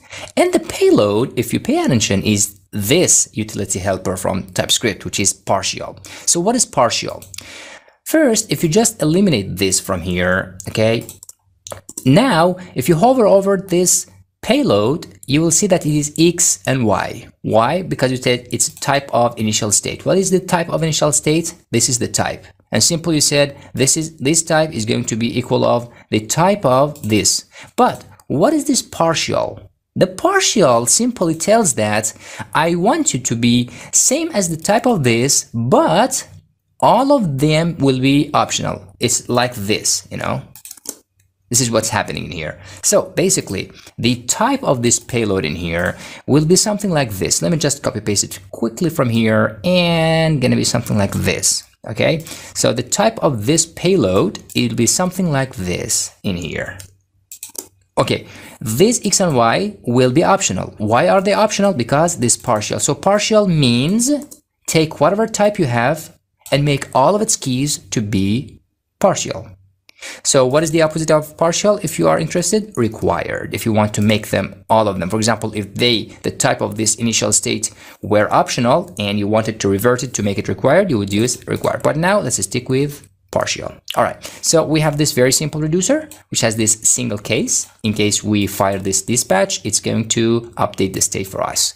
And inside our component in here, we are destructuring the X and Y and the dispatch, of course, when we have this very simple update position helper function. So this update position is a simple function which is going to be used or memoized using use callback hook. So why are we doing this? You know, it's a kind of performance thing. Okay, you can simply eliminate this and put this dispatch instead of the whole thing. But doing it like this, you know, use callback takes two arguments. The first one is the function that you want to memoize, and the second is the dependency array. So we are simply telling React, only whenever dispatch changes, we want you to recreate this function. Okay, because usually sometimes in a single render, some things happen and a function like this, okay, will be initiated every time your component re-renders, which is a performance issue. Okay, if you want to prevent that, you can memoize your function using use callback hook, and of course you need to give it a type of the function that you are going to consume, the argument you are going to consume, which is the event in here. As you can see, it is going to be a mouse event handler like this. Okay, so this is about the update position. The mission of this update position is very clear. Whenever the in this dev, okay, which is the blue dev, changes or the mouse starts moving, it's going to call update position, and it is based on that going to update the X and Y using the reducer. All right, enough talking about this. I think you have the idea. And of course, at the end, it's going to return this and with the updated X and Y. What is your mission? Your mission is very simple. First of all, I want you to decouple this mouse position, turn it into a presentational component. What is presentational component? Presentational component is a stateless component. It only displays data, okay? It doesn't care about the logic. So we are going to have a higher order component that takes care of all this X and Y calculation and passes or wraps this presentational component wrapped with the X and Y. So the mission is very simple. First, you create a presentational component called display mouse position, or any other name you like, which is stateless. It only receives X and Y. And you will create a higher order component called with mouse move, which is going to do all these calculations, including this, or you can change it even from, instead of reducer, you can use a state if you like. And finally, you need to wrap the presentational component with the HOC that you created in the app.tsx. Okay, if you want a hint, you may need to use the omit utility helper in creating the HOC. You know, somewhere in the HOC, you may need to encounter this. All right, so let's pause the video here, and when you do the business, get back to me so we do it together. All right, welcome back. So let's get to it. Here, first of all, we are going to create a directory in this component folder called HOC, you know, higher order component. And inside of it, we're going to create two files. First of all, we are going to create with, or let me go with the display mouse position, for example, or display mouse move.tsx. And then we are going to have the file that says with mouse position.ts. Okay, so this is, which is such with this kind of common practice for the HOCs, is going to hold all the logic for calculating the X and Y and then passing it to the display mouse. This is the presentational part of the story. Okay, so for the presentational part, it's very, very basic and easy. Let me do a small copy pasting. So I'm going down in here, this mouse position, I'm going to copy, or let me just create it first. So say const display mouse move which is going to be like this, and definitely it's going to receive some props. We're going to take care of that in a second.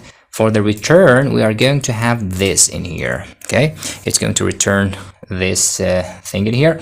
So for the props, we need to figure that the first prop is x and the second one is y. So basically we say x, y, and then we have this update position function. So let me just, you know, change the name in here. I'm going to say, for example, on mouse move, I'm going to say on mouse move, because it's not going to be that update function. This update function is going to be moved inside the with mouse. So the better call in here will be the on mouse move. Okay, another name, something like that. So now we have yellings from TypeScript. It says, hey, what are the types in here?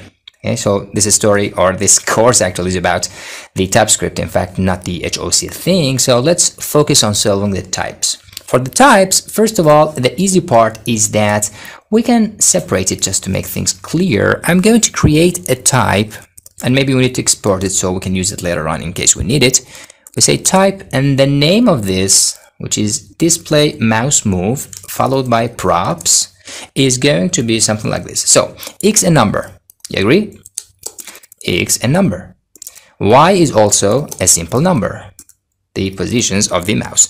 And the on mouse move is going to be a mouse event handler, I believe. So let me just check it.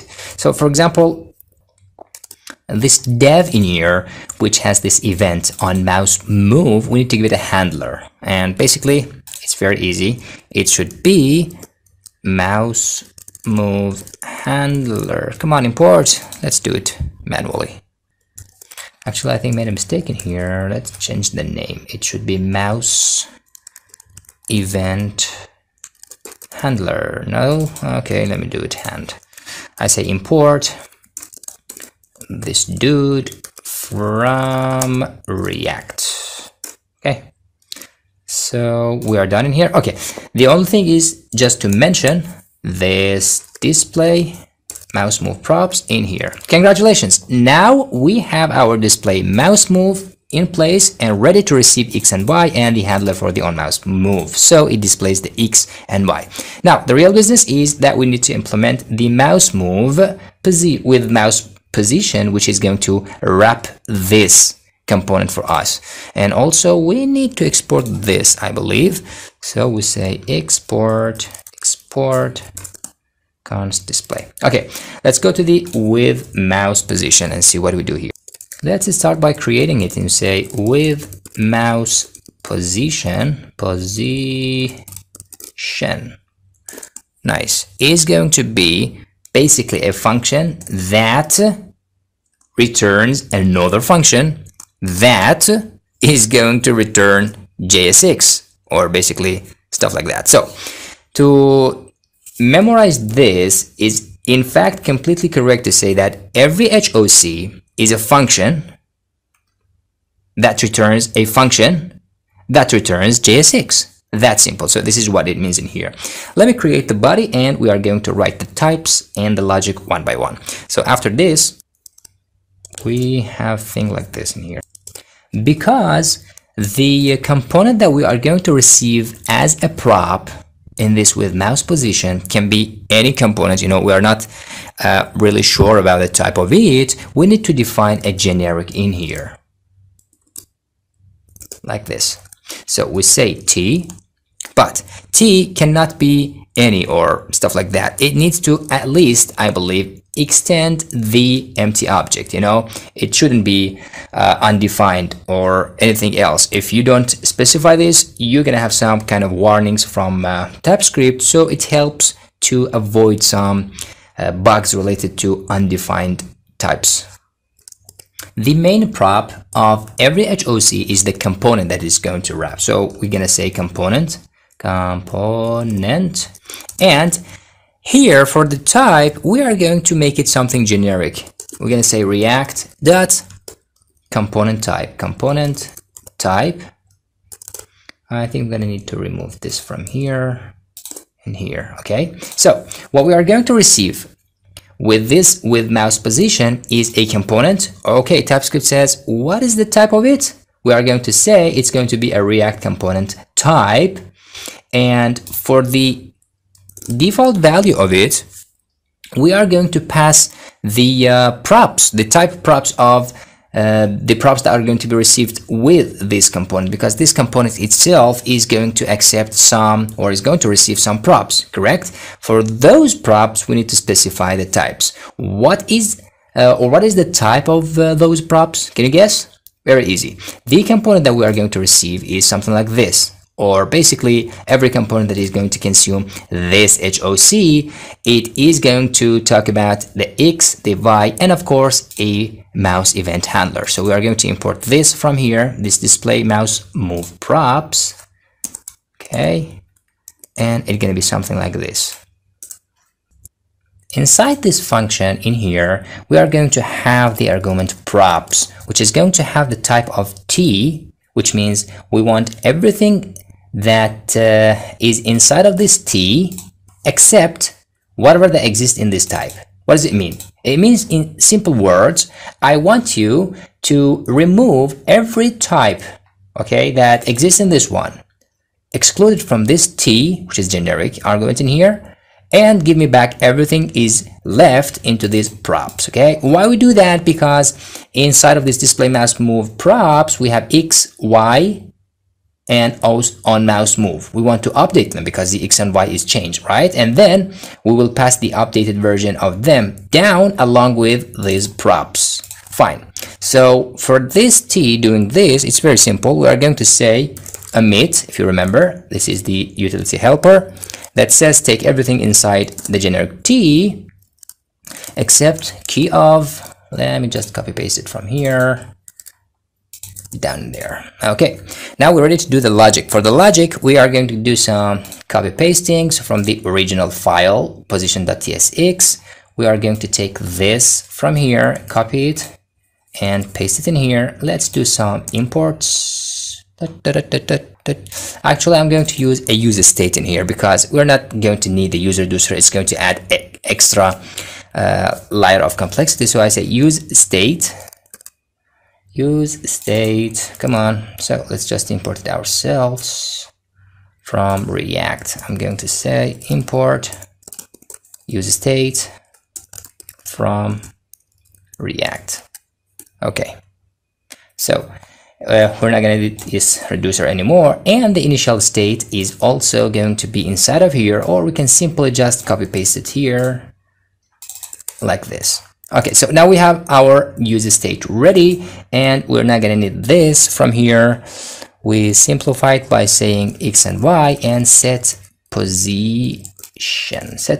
Okay, so we have this set position to update the X and Y, and we have this X and Y to read the updated values. Now for updating them, we are going to create another helper function in here that is going to be set update position, and this is going to use callback hook for memoizing a piece of function for us. Let me say like that, use callback, okay?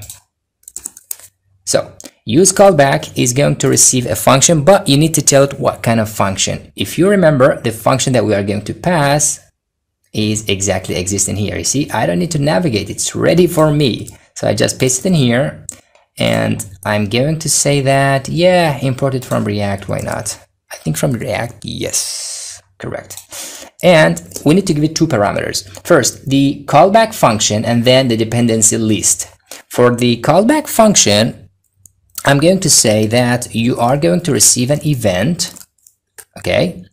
And based on that event, you are going to do some stuff. And the dependency array is going to be the, I believe it's going to be the set position. Okay, so whenever this set position changes, you are going to recreate yourself. Okay, this is kind of performance tackling thing. Okay, it's not mandatory, but just to add a little bit of logic in here, make it a little bit complicated. So whenever we have an event, we are going to grab the new event, which is this one, and update the X and Y. For that, the mission is very easy. We're gonna get the X and Y. Do you remember this file in here, get position? So we say get position, it's imported, yes, and simply we are going to give it the event. It's going to take care of returning the X and Y. And then when we have the new, we're going to say set position and X and Y, like this. Fine. So our helper function is completely ready. Now after this, we are going to have the return statement. Exactly after this, we're going to say return. And inside this return, we are going to return the component that is wrapped, which is this one. Component. Okay. And let's pass the props. First, we need to pass or spread any other props, props that originally come with this wrapping or presentational component that we don't care about them. They are anything other than this X, Y, and the, the handler function. Okay, how to do that? We just spread them using this spread operator in here. We say spread everything. Come on. Props. Okay, but we need to specify the type of them, so we are going to say as T, because props in here originally of type this T generic. And then we need to give it the X, which is calculated in here. The Y is also calculated in here, and finally we need to give it the on mouse move, which is the update position. That's it. Okay, so now ready to test everything. We just get back to this app.tsx and wrap everything together. We can simply create a wrapper. We can name it wrapper or any other name you like. For example, I don't know, with mouse wrapper or things like that. And first you need to mention the HOC, which is with mouse move, and feed it with the presentational component, which is the display move. Now simply you need to split it in here as a child. We say wrapper and go to the browser to test it and see if it's working. Let's verify, refresh, and yeah, it's working. So what is the purpose of having an HOC in the first place? Having HOC is good first for testability. Okay, when you loosely couple your components such as this, displaying the only, keeping this component simple for stateless, when you want to unit test it or do a test in Storybook, this will be very much easier because you don't have all the complicated logic in here in case of X and Y of mouse movement or a fetch from the API. Testing this is much easier. Plus the other benefit is that reusability. You can use this component in more than place. Okay, it has perhaps you want to get X and Y from any other location of your project, so this is more reusable. Plus also this HOC is reusable somewhere else. Perhaps you are going to need to X and Y of your mouse. This is very basic example and demonstration. Okay, don't judge me with, oh my god, how super cool, but seriously, the functionality is super cool. And what the purpose we used it in this lecture and the upcoming lectures, we will talk about other component pattern, is just to teach you how to use some TypeScript helpers like omit and other stuff like extend and blah blah blah, dealing with the TypeScript thing. In the next one, I believe we're going to talk about the render props and how to solve the same issue but with a different pattern. Welcome back everybody. So we are going to solve the same issue with our mouse position, but this time we're using the pattern which is called render props. It's a little bit older than the HOC, but it's worth mentioning. It's something powerful sometimes. So what is the idea of the render props? The idea is that you create a wrapper component which does some calculation or a fetching from the API and then spreads or passes down the result as a props to the children it receives. Very simple, very basic. So for doing that, let's create a folder. We're going to call it render props, like that. Inside of it, we're going to create a file. Render mouse, let's say, dot tsx, or tsx not bad. So first of all, we're gonna create it as a constant and we're gonna name it render mouse position or whatever name you want to give it, and it's going to look like same as a functional component. okay? But as we said, finally it is going to pass something down to children, so definitely it's going to receive children as props, children in here. And now it yells at us, TypeScript says, hey, what is the type of children? If you remember, we could do it somehow using the React node, so I'm going to do some stuff from the previous, very simple, just defining the type of this. I'm going to say type, and it is going to be basically a type that we say we have children as props, and it's going to be something like this. It's going to look like props, okay? And the props are going to have, so because the children itself is going to be, think of it as a function, okay, that is going to receive props, and the props in here are going to be defined. X is going to be a number and Y is going to be a number. Don't get confused when we use it, you're going to be more comfortable with that. And finally, it's going to return React node. Now we need to set it in here saying that children is going to be of this type. So if you hover over this children, it will say that it is a kind of functional component that receive props, and the type of the props, as we mentioned in the render mouse position props itself, I'm going to fix it, it's not like that, number and stuff. So let's just give it props to keep the standards. Yeah, like that. Come on. Okay, so we are good to go. Now our children are ready. There are some little bit of issues with this I'm going to fix later on. So the first thing, we need a state saying that position, and for setting the position from use state, and of course the initial state is going to be x0 and y0. Okay, very well. Then we are going to use our update position helper. Once again, we say update position, which is just a simple function, and we're going to set the type for it, not bad. Mouse event handler from React, and it's going to receive an event, same as always.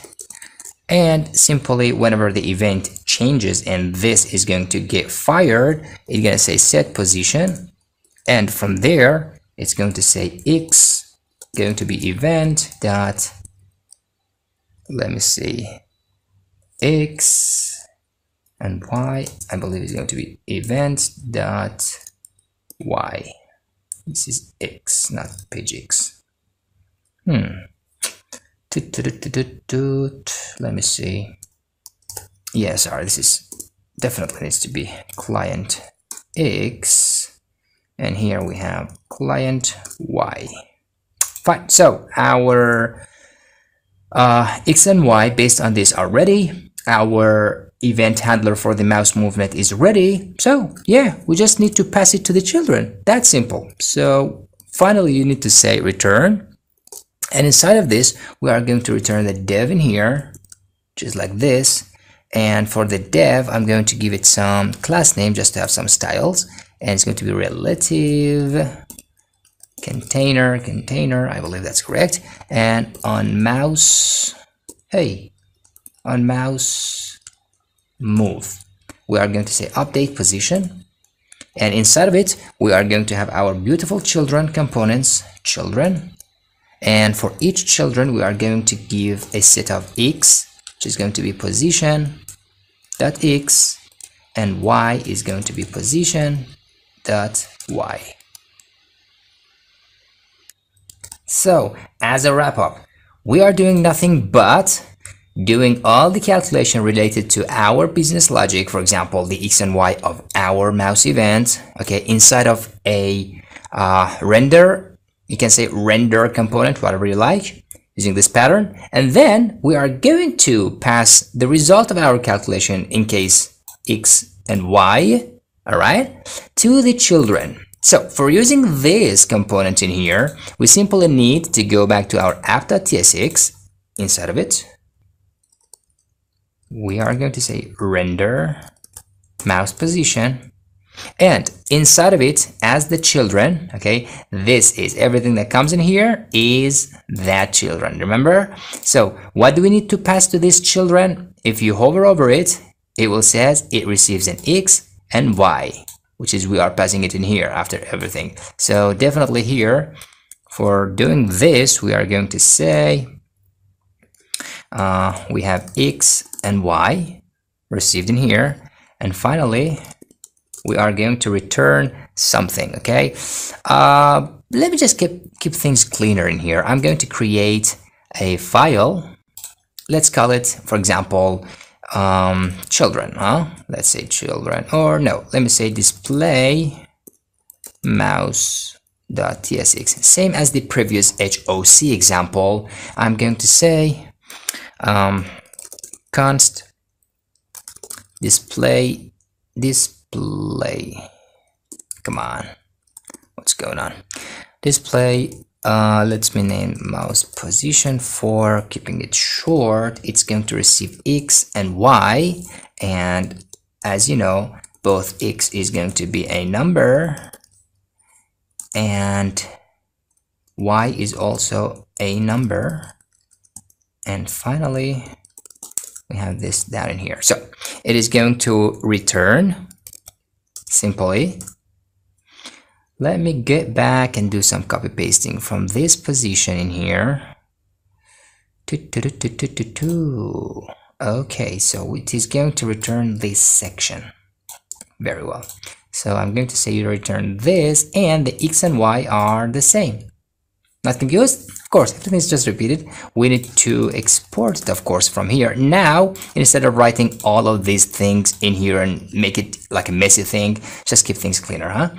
I'm going to say display mouse position, and we need to pass the X and Y, which is, I'm going to say X is going to be the X and Y is going to be the Y. Okay, or as you have attached to the lecture, you can keep the code simply from here and put it in here and then call it in here. So I just separated the file for you. Okay, as a wrap up, I'm not gonna take your time in here. It's very simple. This is the render props pattern. Now you learned about the pattern itself, and also you learned about some of the, you know, not something very much new related to props. I mean, type of props in here, but that was something like this. So how you deal with children inside render props and stuff like that.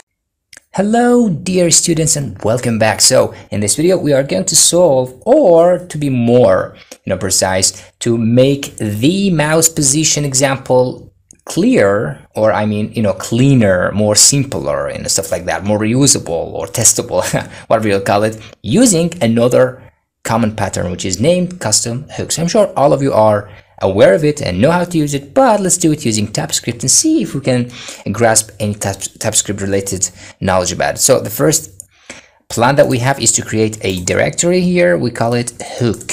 Now inside of it we're gonna say a new file, use what to name it, let's say mouse position dot, very hard name to say. Okay, inside of it we are going to create our beautiful custom hook. It's very simple, going to be something related, but just let's do it together once as a plan, right? Yeah, so we're going to call it use mouse position, and it's going to take 0 arguments. Now inside of it everything is going to be a repetition. We are going to steal some stuff, I believe. First let's create a use state for ourselves, or yeah, let's just do it here. I say X and Y, and for setting the position I'm going to say why do that? Let's just copy paste everything, huh? Do you like copy pasting? I like it so much because it saved me time. So let's do it from here. Yeah, from here I'm going to say boom, initial state. I don't need you. I can say X 0 and Y 0, and of course for the user state, which is yelling yeah like that. Oh, come on. So let's do it manually. VS Code sometimes get mad at me, so no problem, I do the business myself. From React, yo, we're ready here. Okay, so what is the next step? is to update the position. For doing that, I believe maybe we can do some other copy pasting in here. Yeah, it has a callback, so because we are going to use it and to prevent any wasted renders or repeating in renders, let's just keep things like this. Okay, again, VS Code not importing, no problem. And we are taking this also for the import, and we are going to import get position. Come on, yeah, good. So yeah, everything is repeated, you know. If you need any explanations, I think you find it a lot of it in the last 2 videos. So we have this update position, the X and Y is ready. Now we simply need to return everything. So we say return, and like an object, let's say X, Y, and of course we say on mouse move, we are going to tell it update position, like that. Now let's consume it. For consuming this, for example, let's assume in our app.tsx we want to consume this use mouse position. For that, we simply can say constant, let's destructure the X, Y, and on mouse move, I believe, and we are going to say use mouse position, of course. Very well. And inside of this, let me do some other copy pasting from get position, for example, or even inside this one, I can take this section or the whole thing from here, copy it, and I'm going to paste it. And now the on mouse is ready, X is there, and Y is there. Okay, so let's verify that on browser and see if it's work. Yeah, sounds things are good. Let's refresh. So congratulations, now you know how to use some of the very most patterns, component patterns in React using TypeScript. If you have any questions, don't hesitate to reach me in the QA section. Hello and welcome back, everybody. So in this video we are going to talk about another let's say pattern or perhaps feature you can achieve using TypeScript and of course React. For example, in this very small demo project, we have 2 small nice buttons, the primary button, let's assume, and secondary button. And perhaps you have another button like destructive button or try-tree button or anything, but just keep things simple. We have just 2 buttons in here.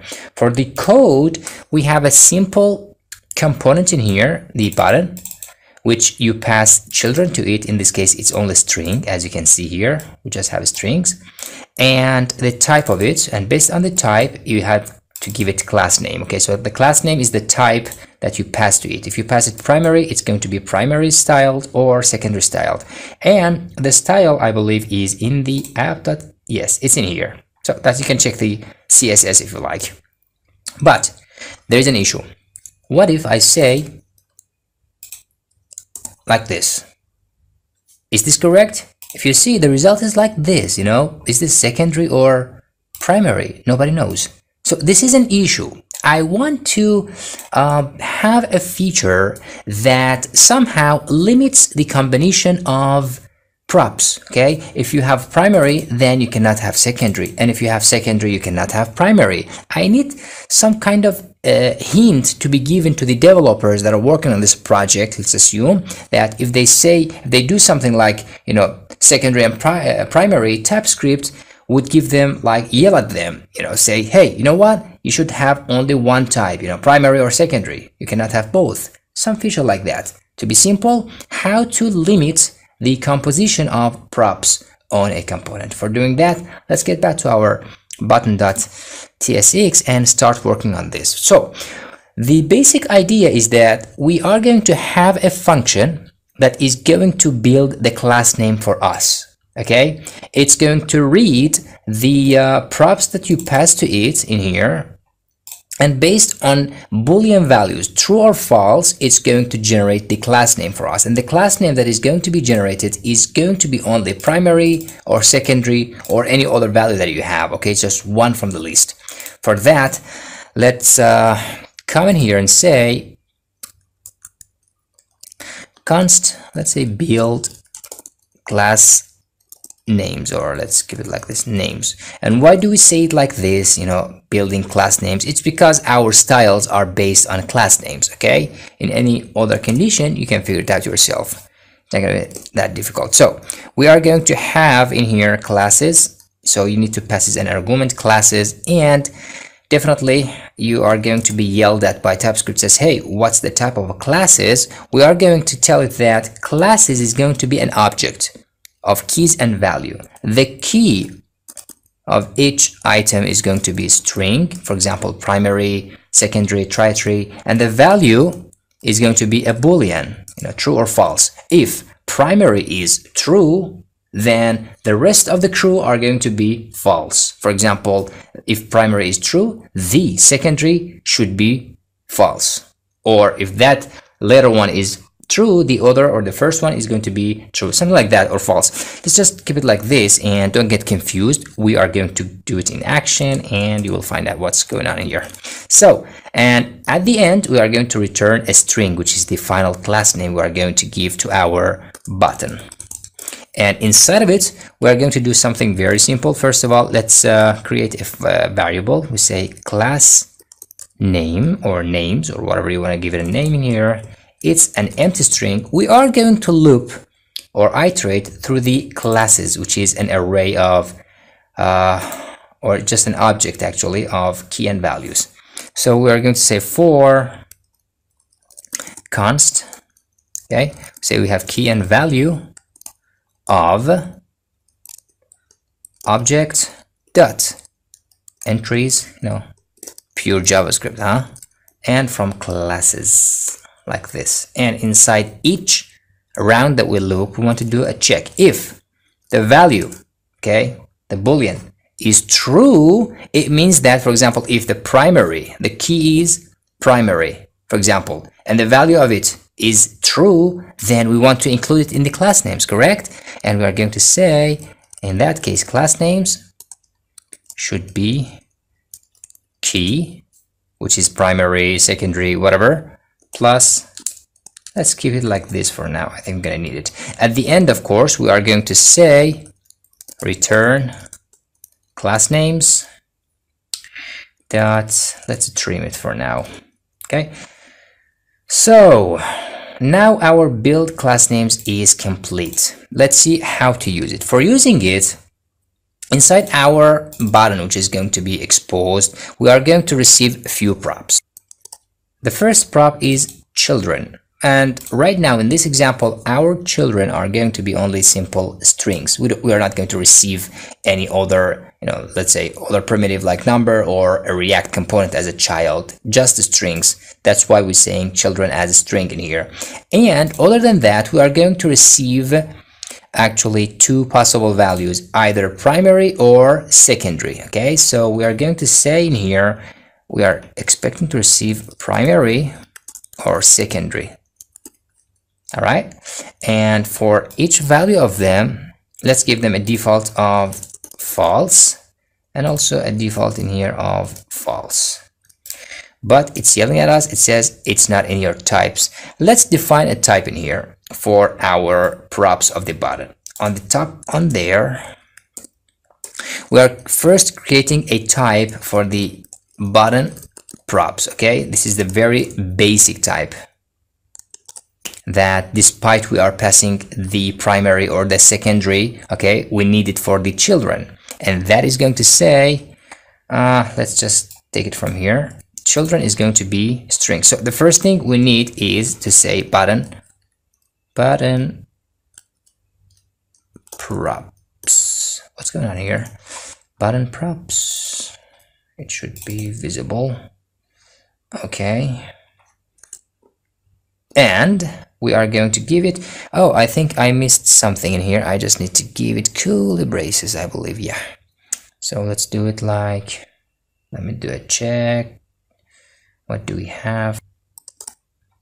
I think we need to remove this one and this one. Let me get rid of this and this. Okay, so now the very basic type that our button needs for the props is button types, and we are going to figure out what type our other props are going to have. And here is the trick. So we are going to define two other types for our button. The first one primary is mandatory, secondary is optional. And the other one, which we can call it the secondary button props, the primary is optional, the secondary is mandatory. How to do that? Very, very simple. We are going to say primary button props. Okay, we are going to say primary to be Boolean, of course, and secondary,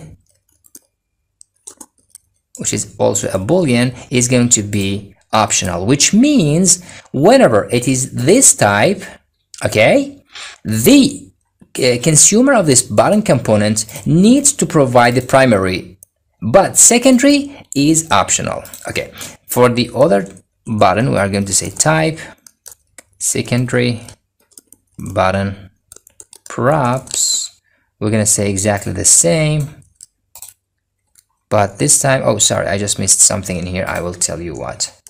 I will just tell you. Okay, so in the secondary button props, primary is a Boolean, in fact, and in here for the primary, we said that when you provide the primary, you tell your button component in here that you want it to be primary. It shouldn't allow you to have a secondary type at the same time. So this is not going to be Boolean. This is going to be, let's say, never, okay, which is, you know, you should never provide it. And also in the other case, whenever in our secondary button props type, our secondary is true, primary needs to be never. So I don't know if you get it or not. Let's just keep it like this, and we are going to use it in action and see. So down in here, we are going to say, so first, you button component, first of all, you need to have the button props base type, and also you need to have either primary button props or secondary button props, like this. Okay, and now instead of this type in here, we are going to say remove this, and inside this button body, we are going to say const class names.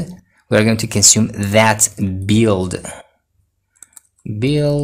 come on, build class names function that we just created, and we are going to pass to it the props. As you can see, it needs to be key value, so we say primary and secondary.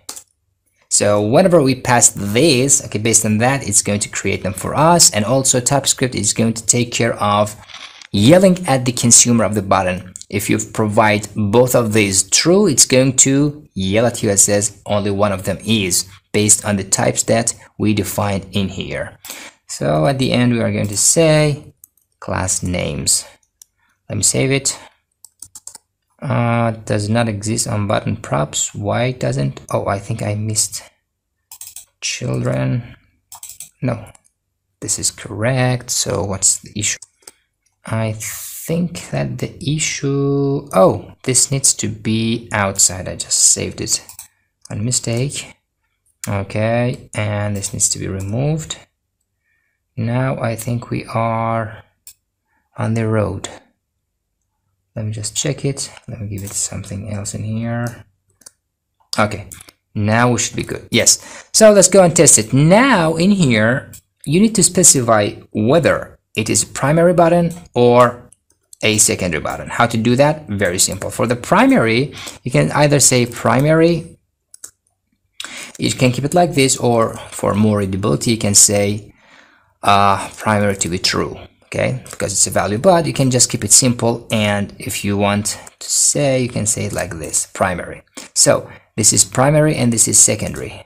Okay, as you can see, refresh and get back to the browser, it's working. Okay, now the magic. Imagine that by accident you tell it, okay, I want to primary and be secondary. See, this is the thing. It's yelling at me. It says type children string primary blah blah blah is not assignable, and it needs to be one of them. Types of property secondary are incompatible. So it shows you an incompatible of secondary and primary. It says you cannot have secondary here. You can either have secondary or primary. So as a wrap up, this is how you can limit the prop composition or combination in a component using, for example, because here we have this kind of style examples, and based on the class names, we did a build class name thing in here that iterates over the object of primary and secondary, which is coming from here, and here we feed it. But the more important piece is the types that we defined in here. By being optional, one of them, and also putting it to never, it's going to set TypeScript to do that kind of yelling that we want it in case anything goes against what we expect.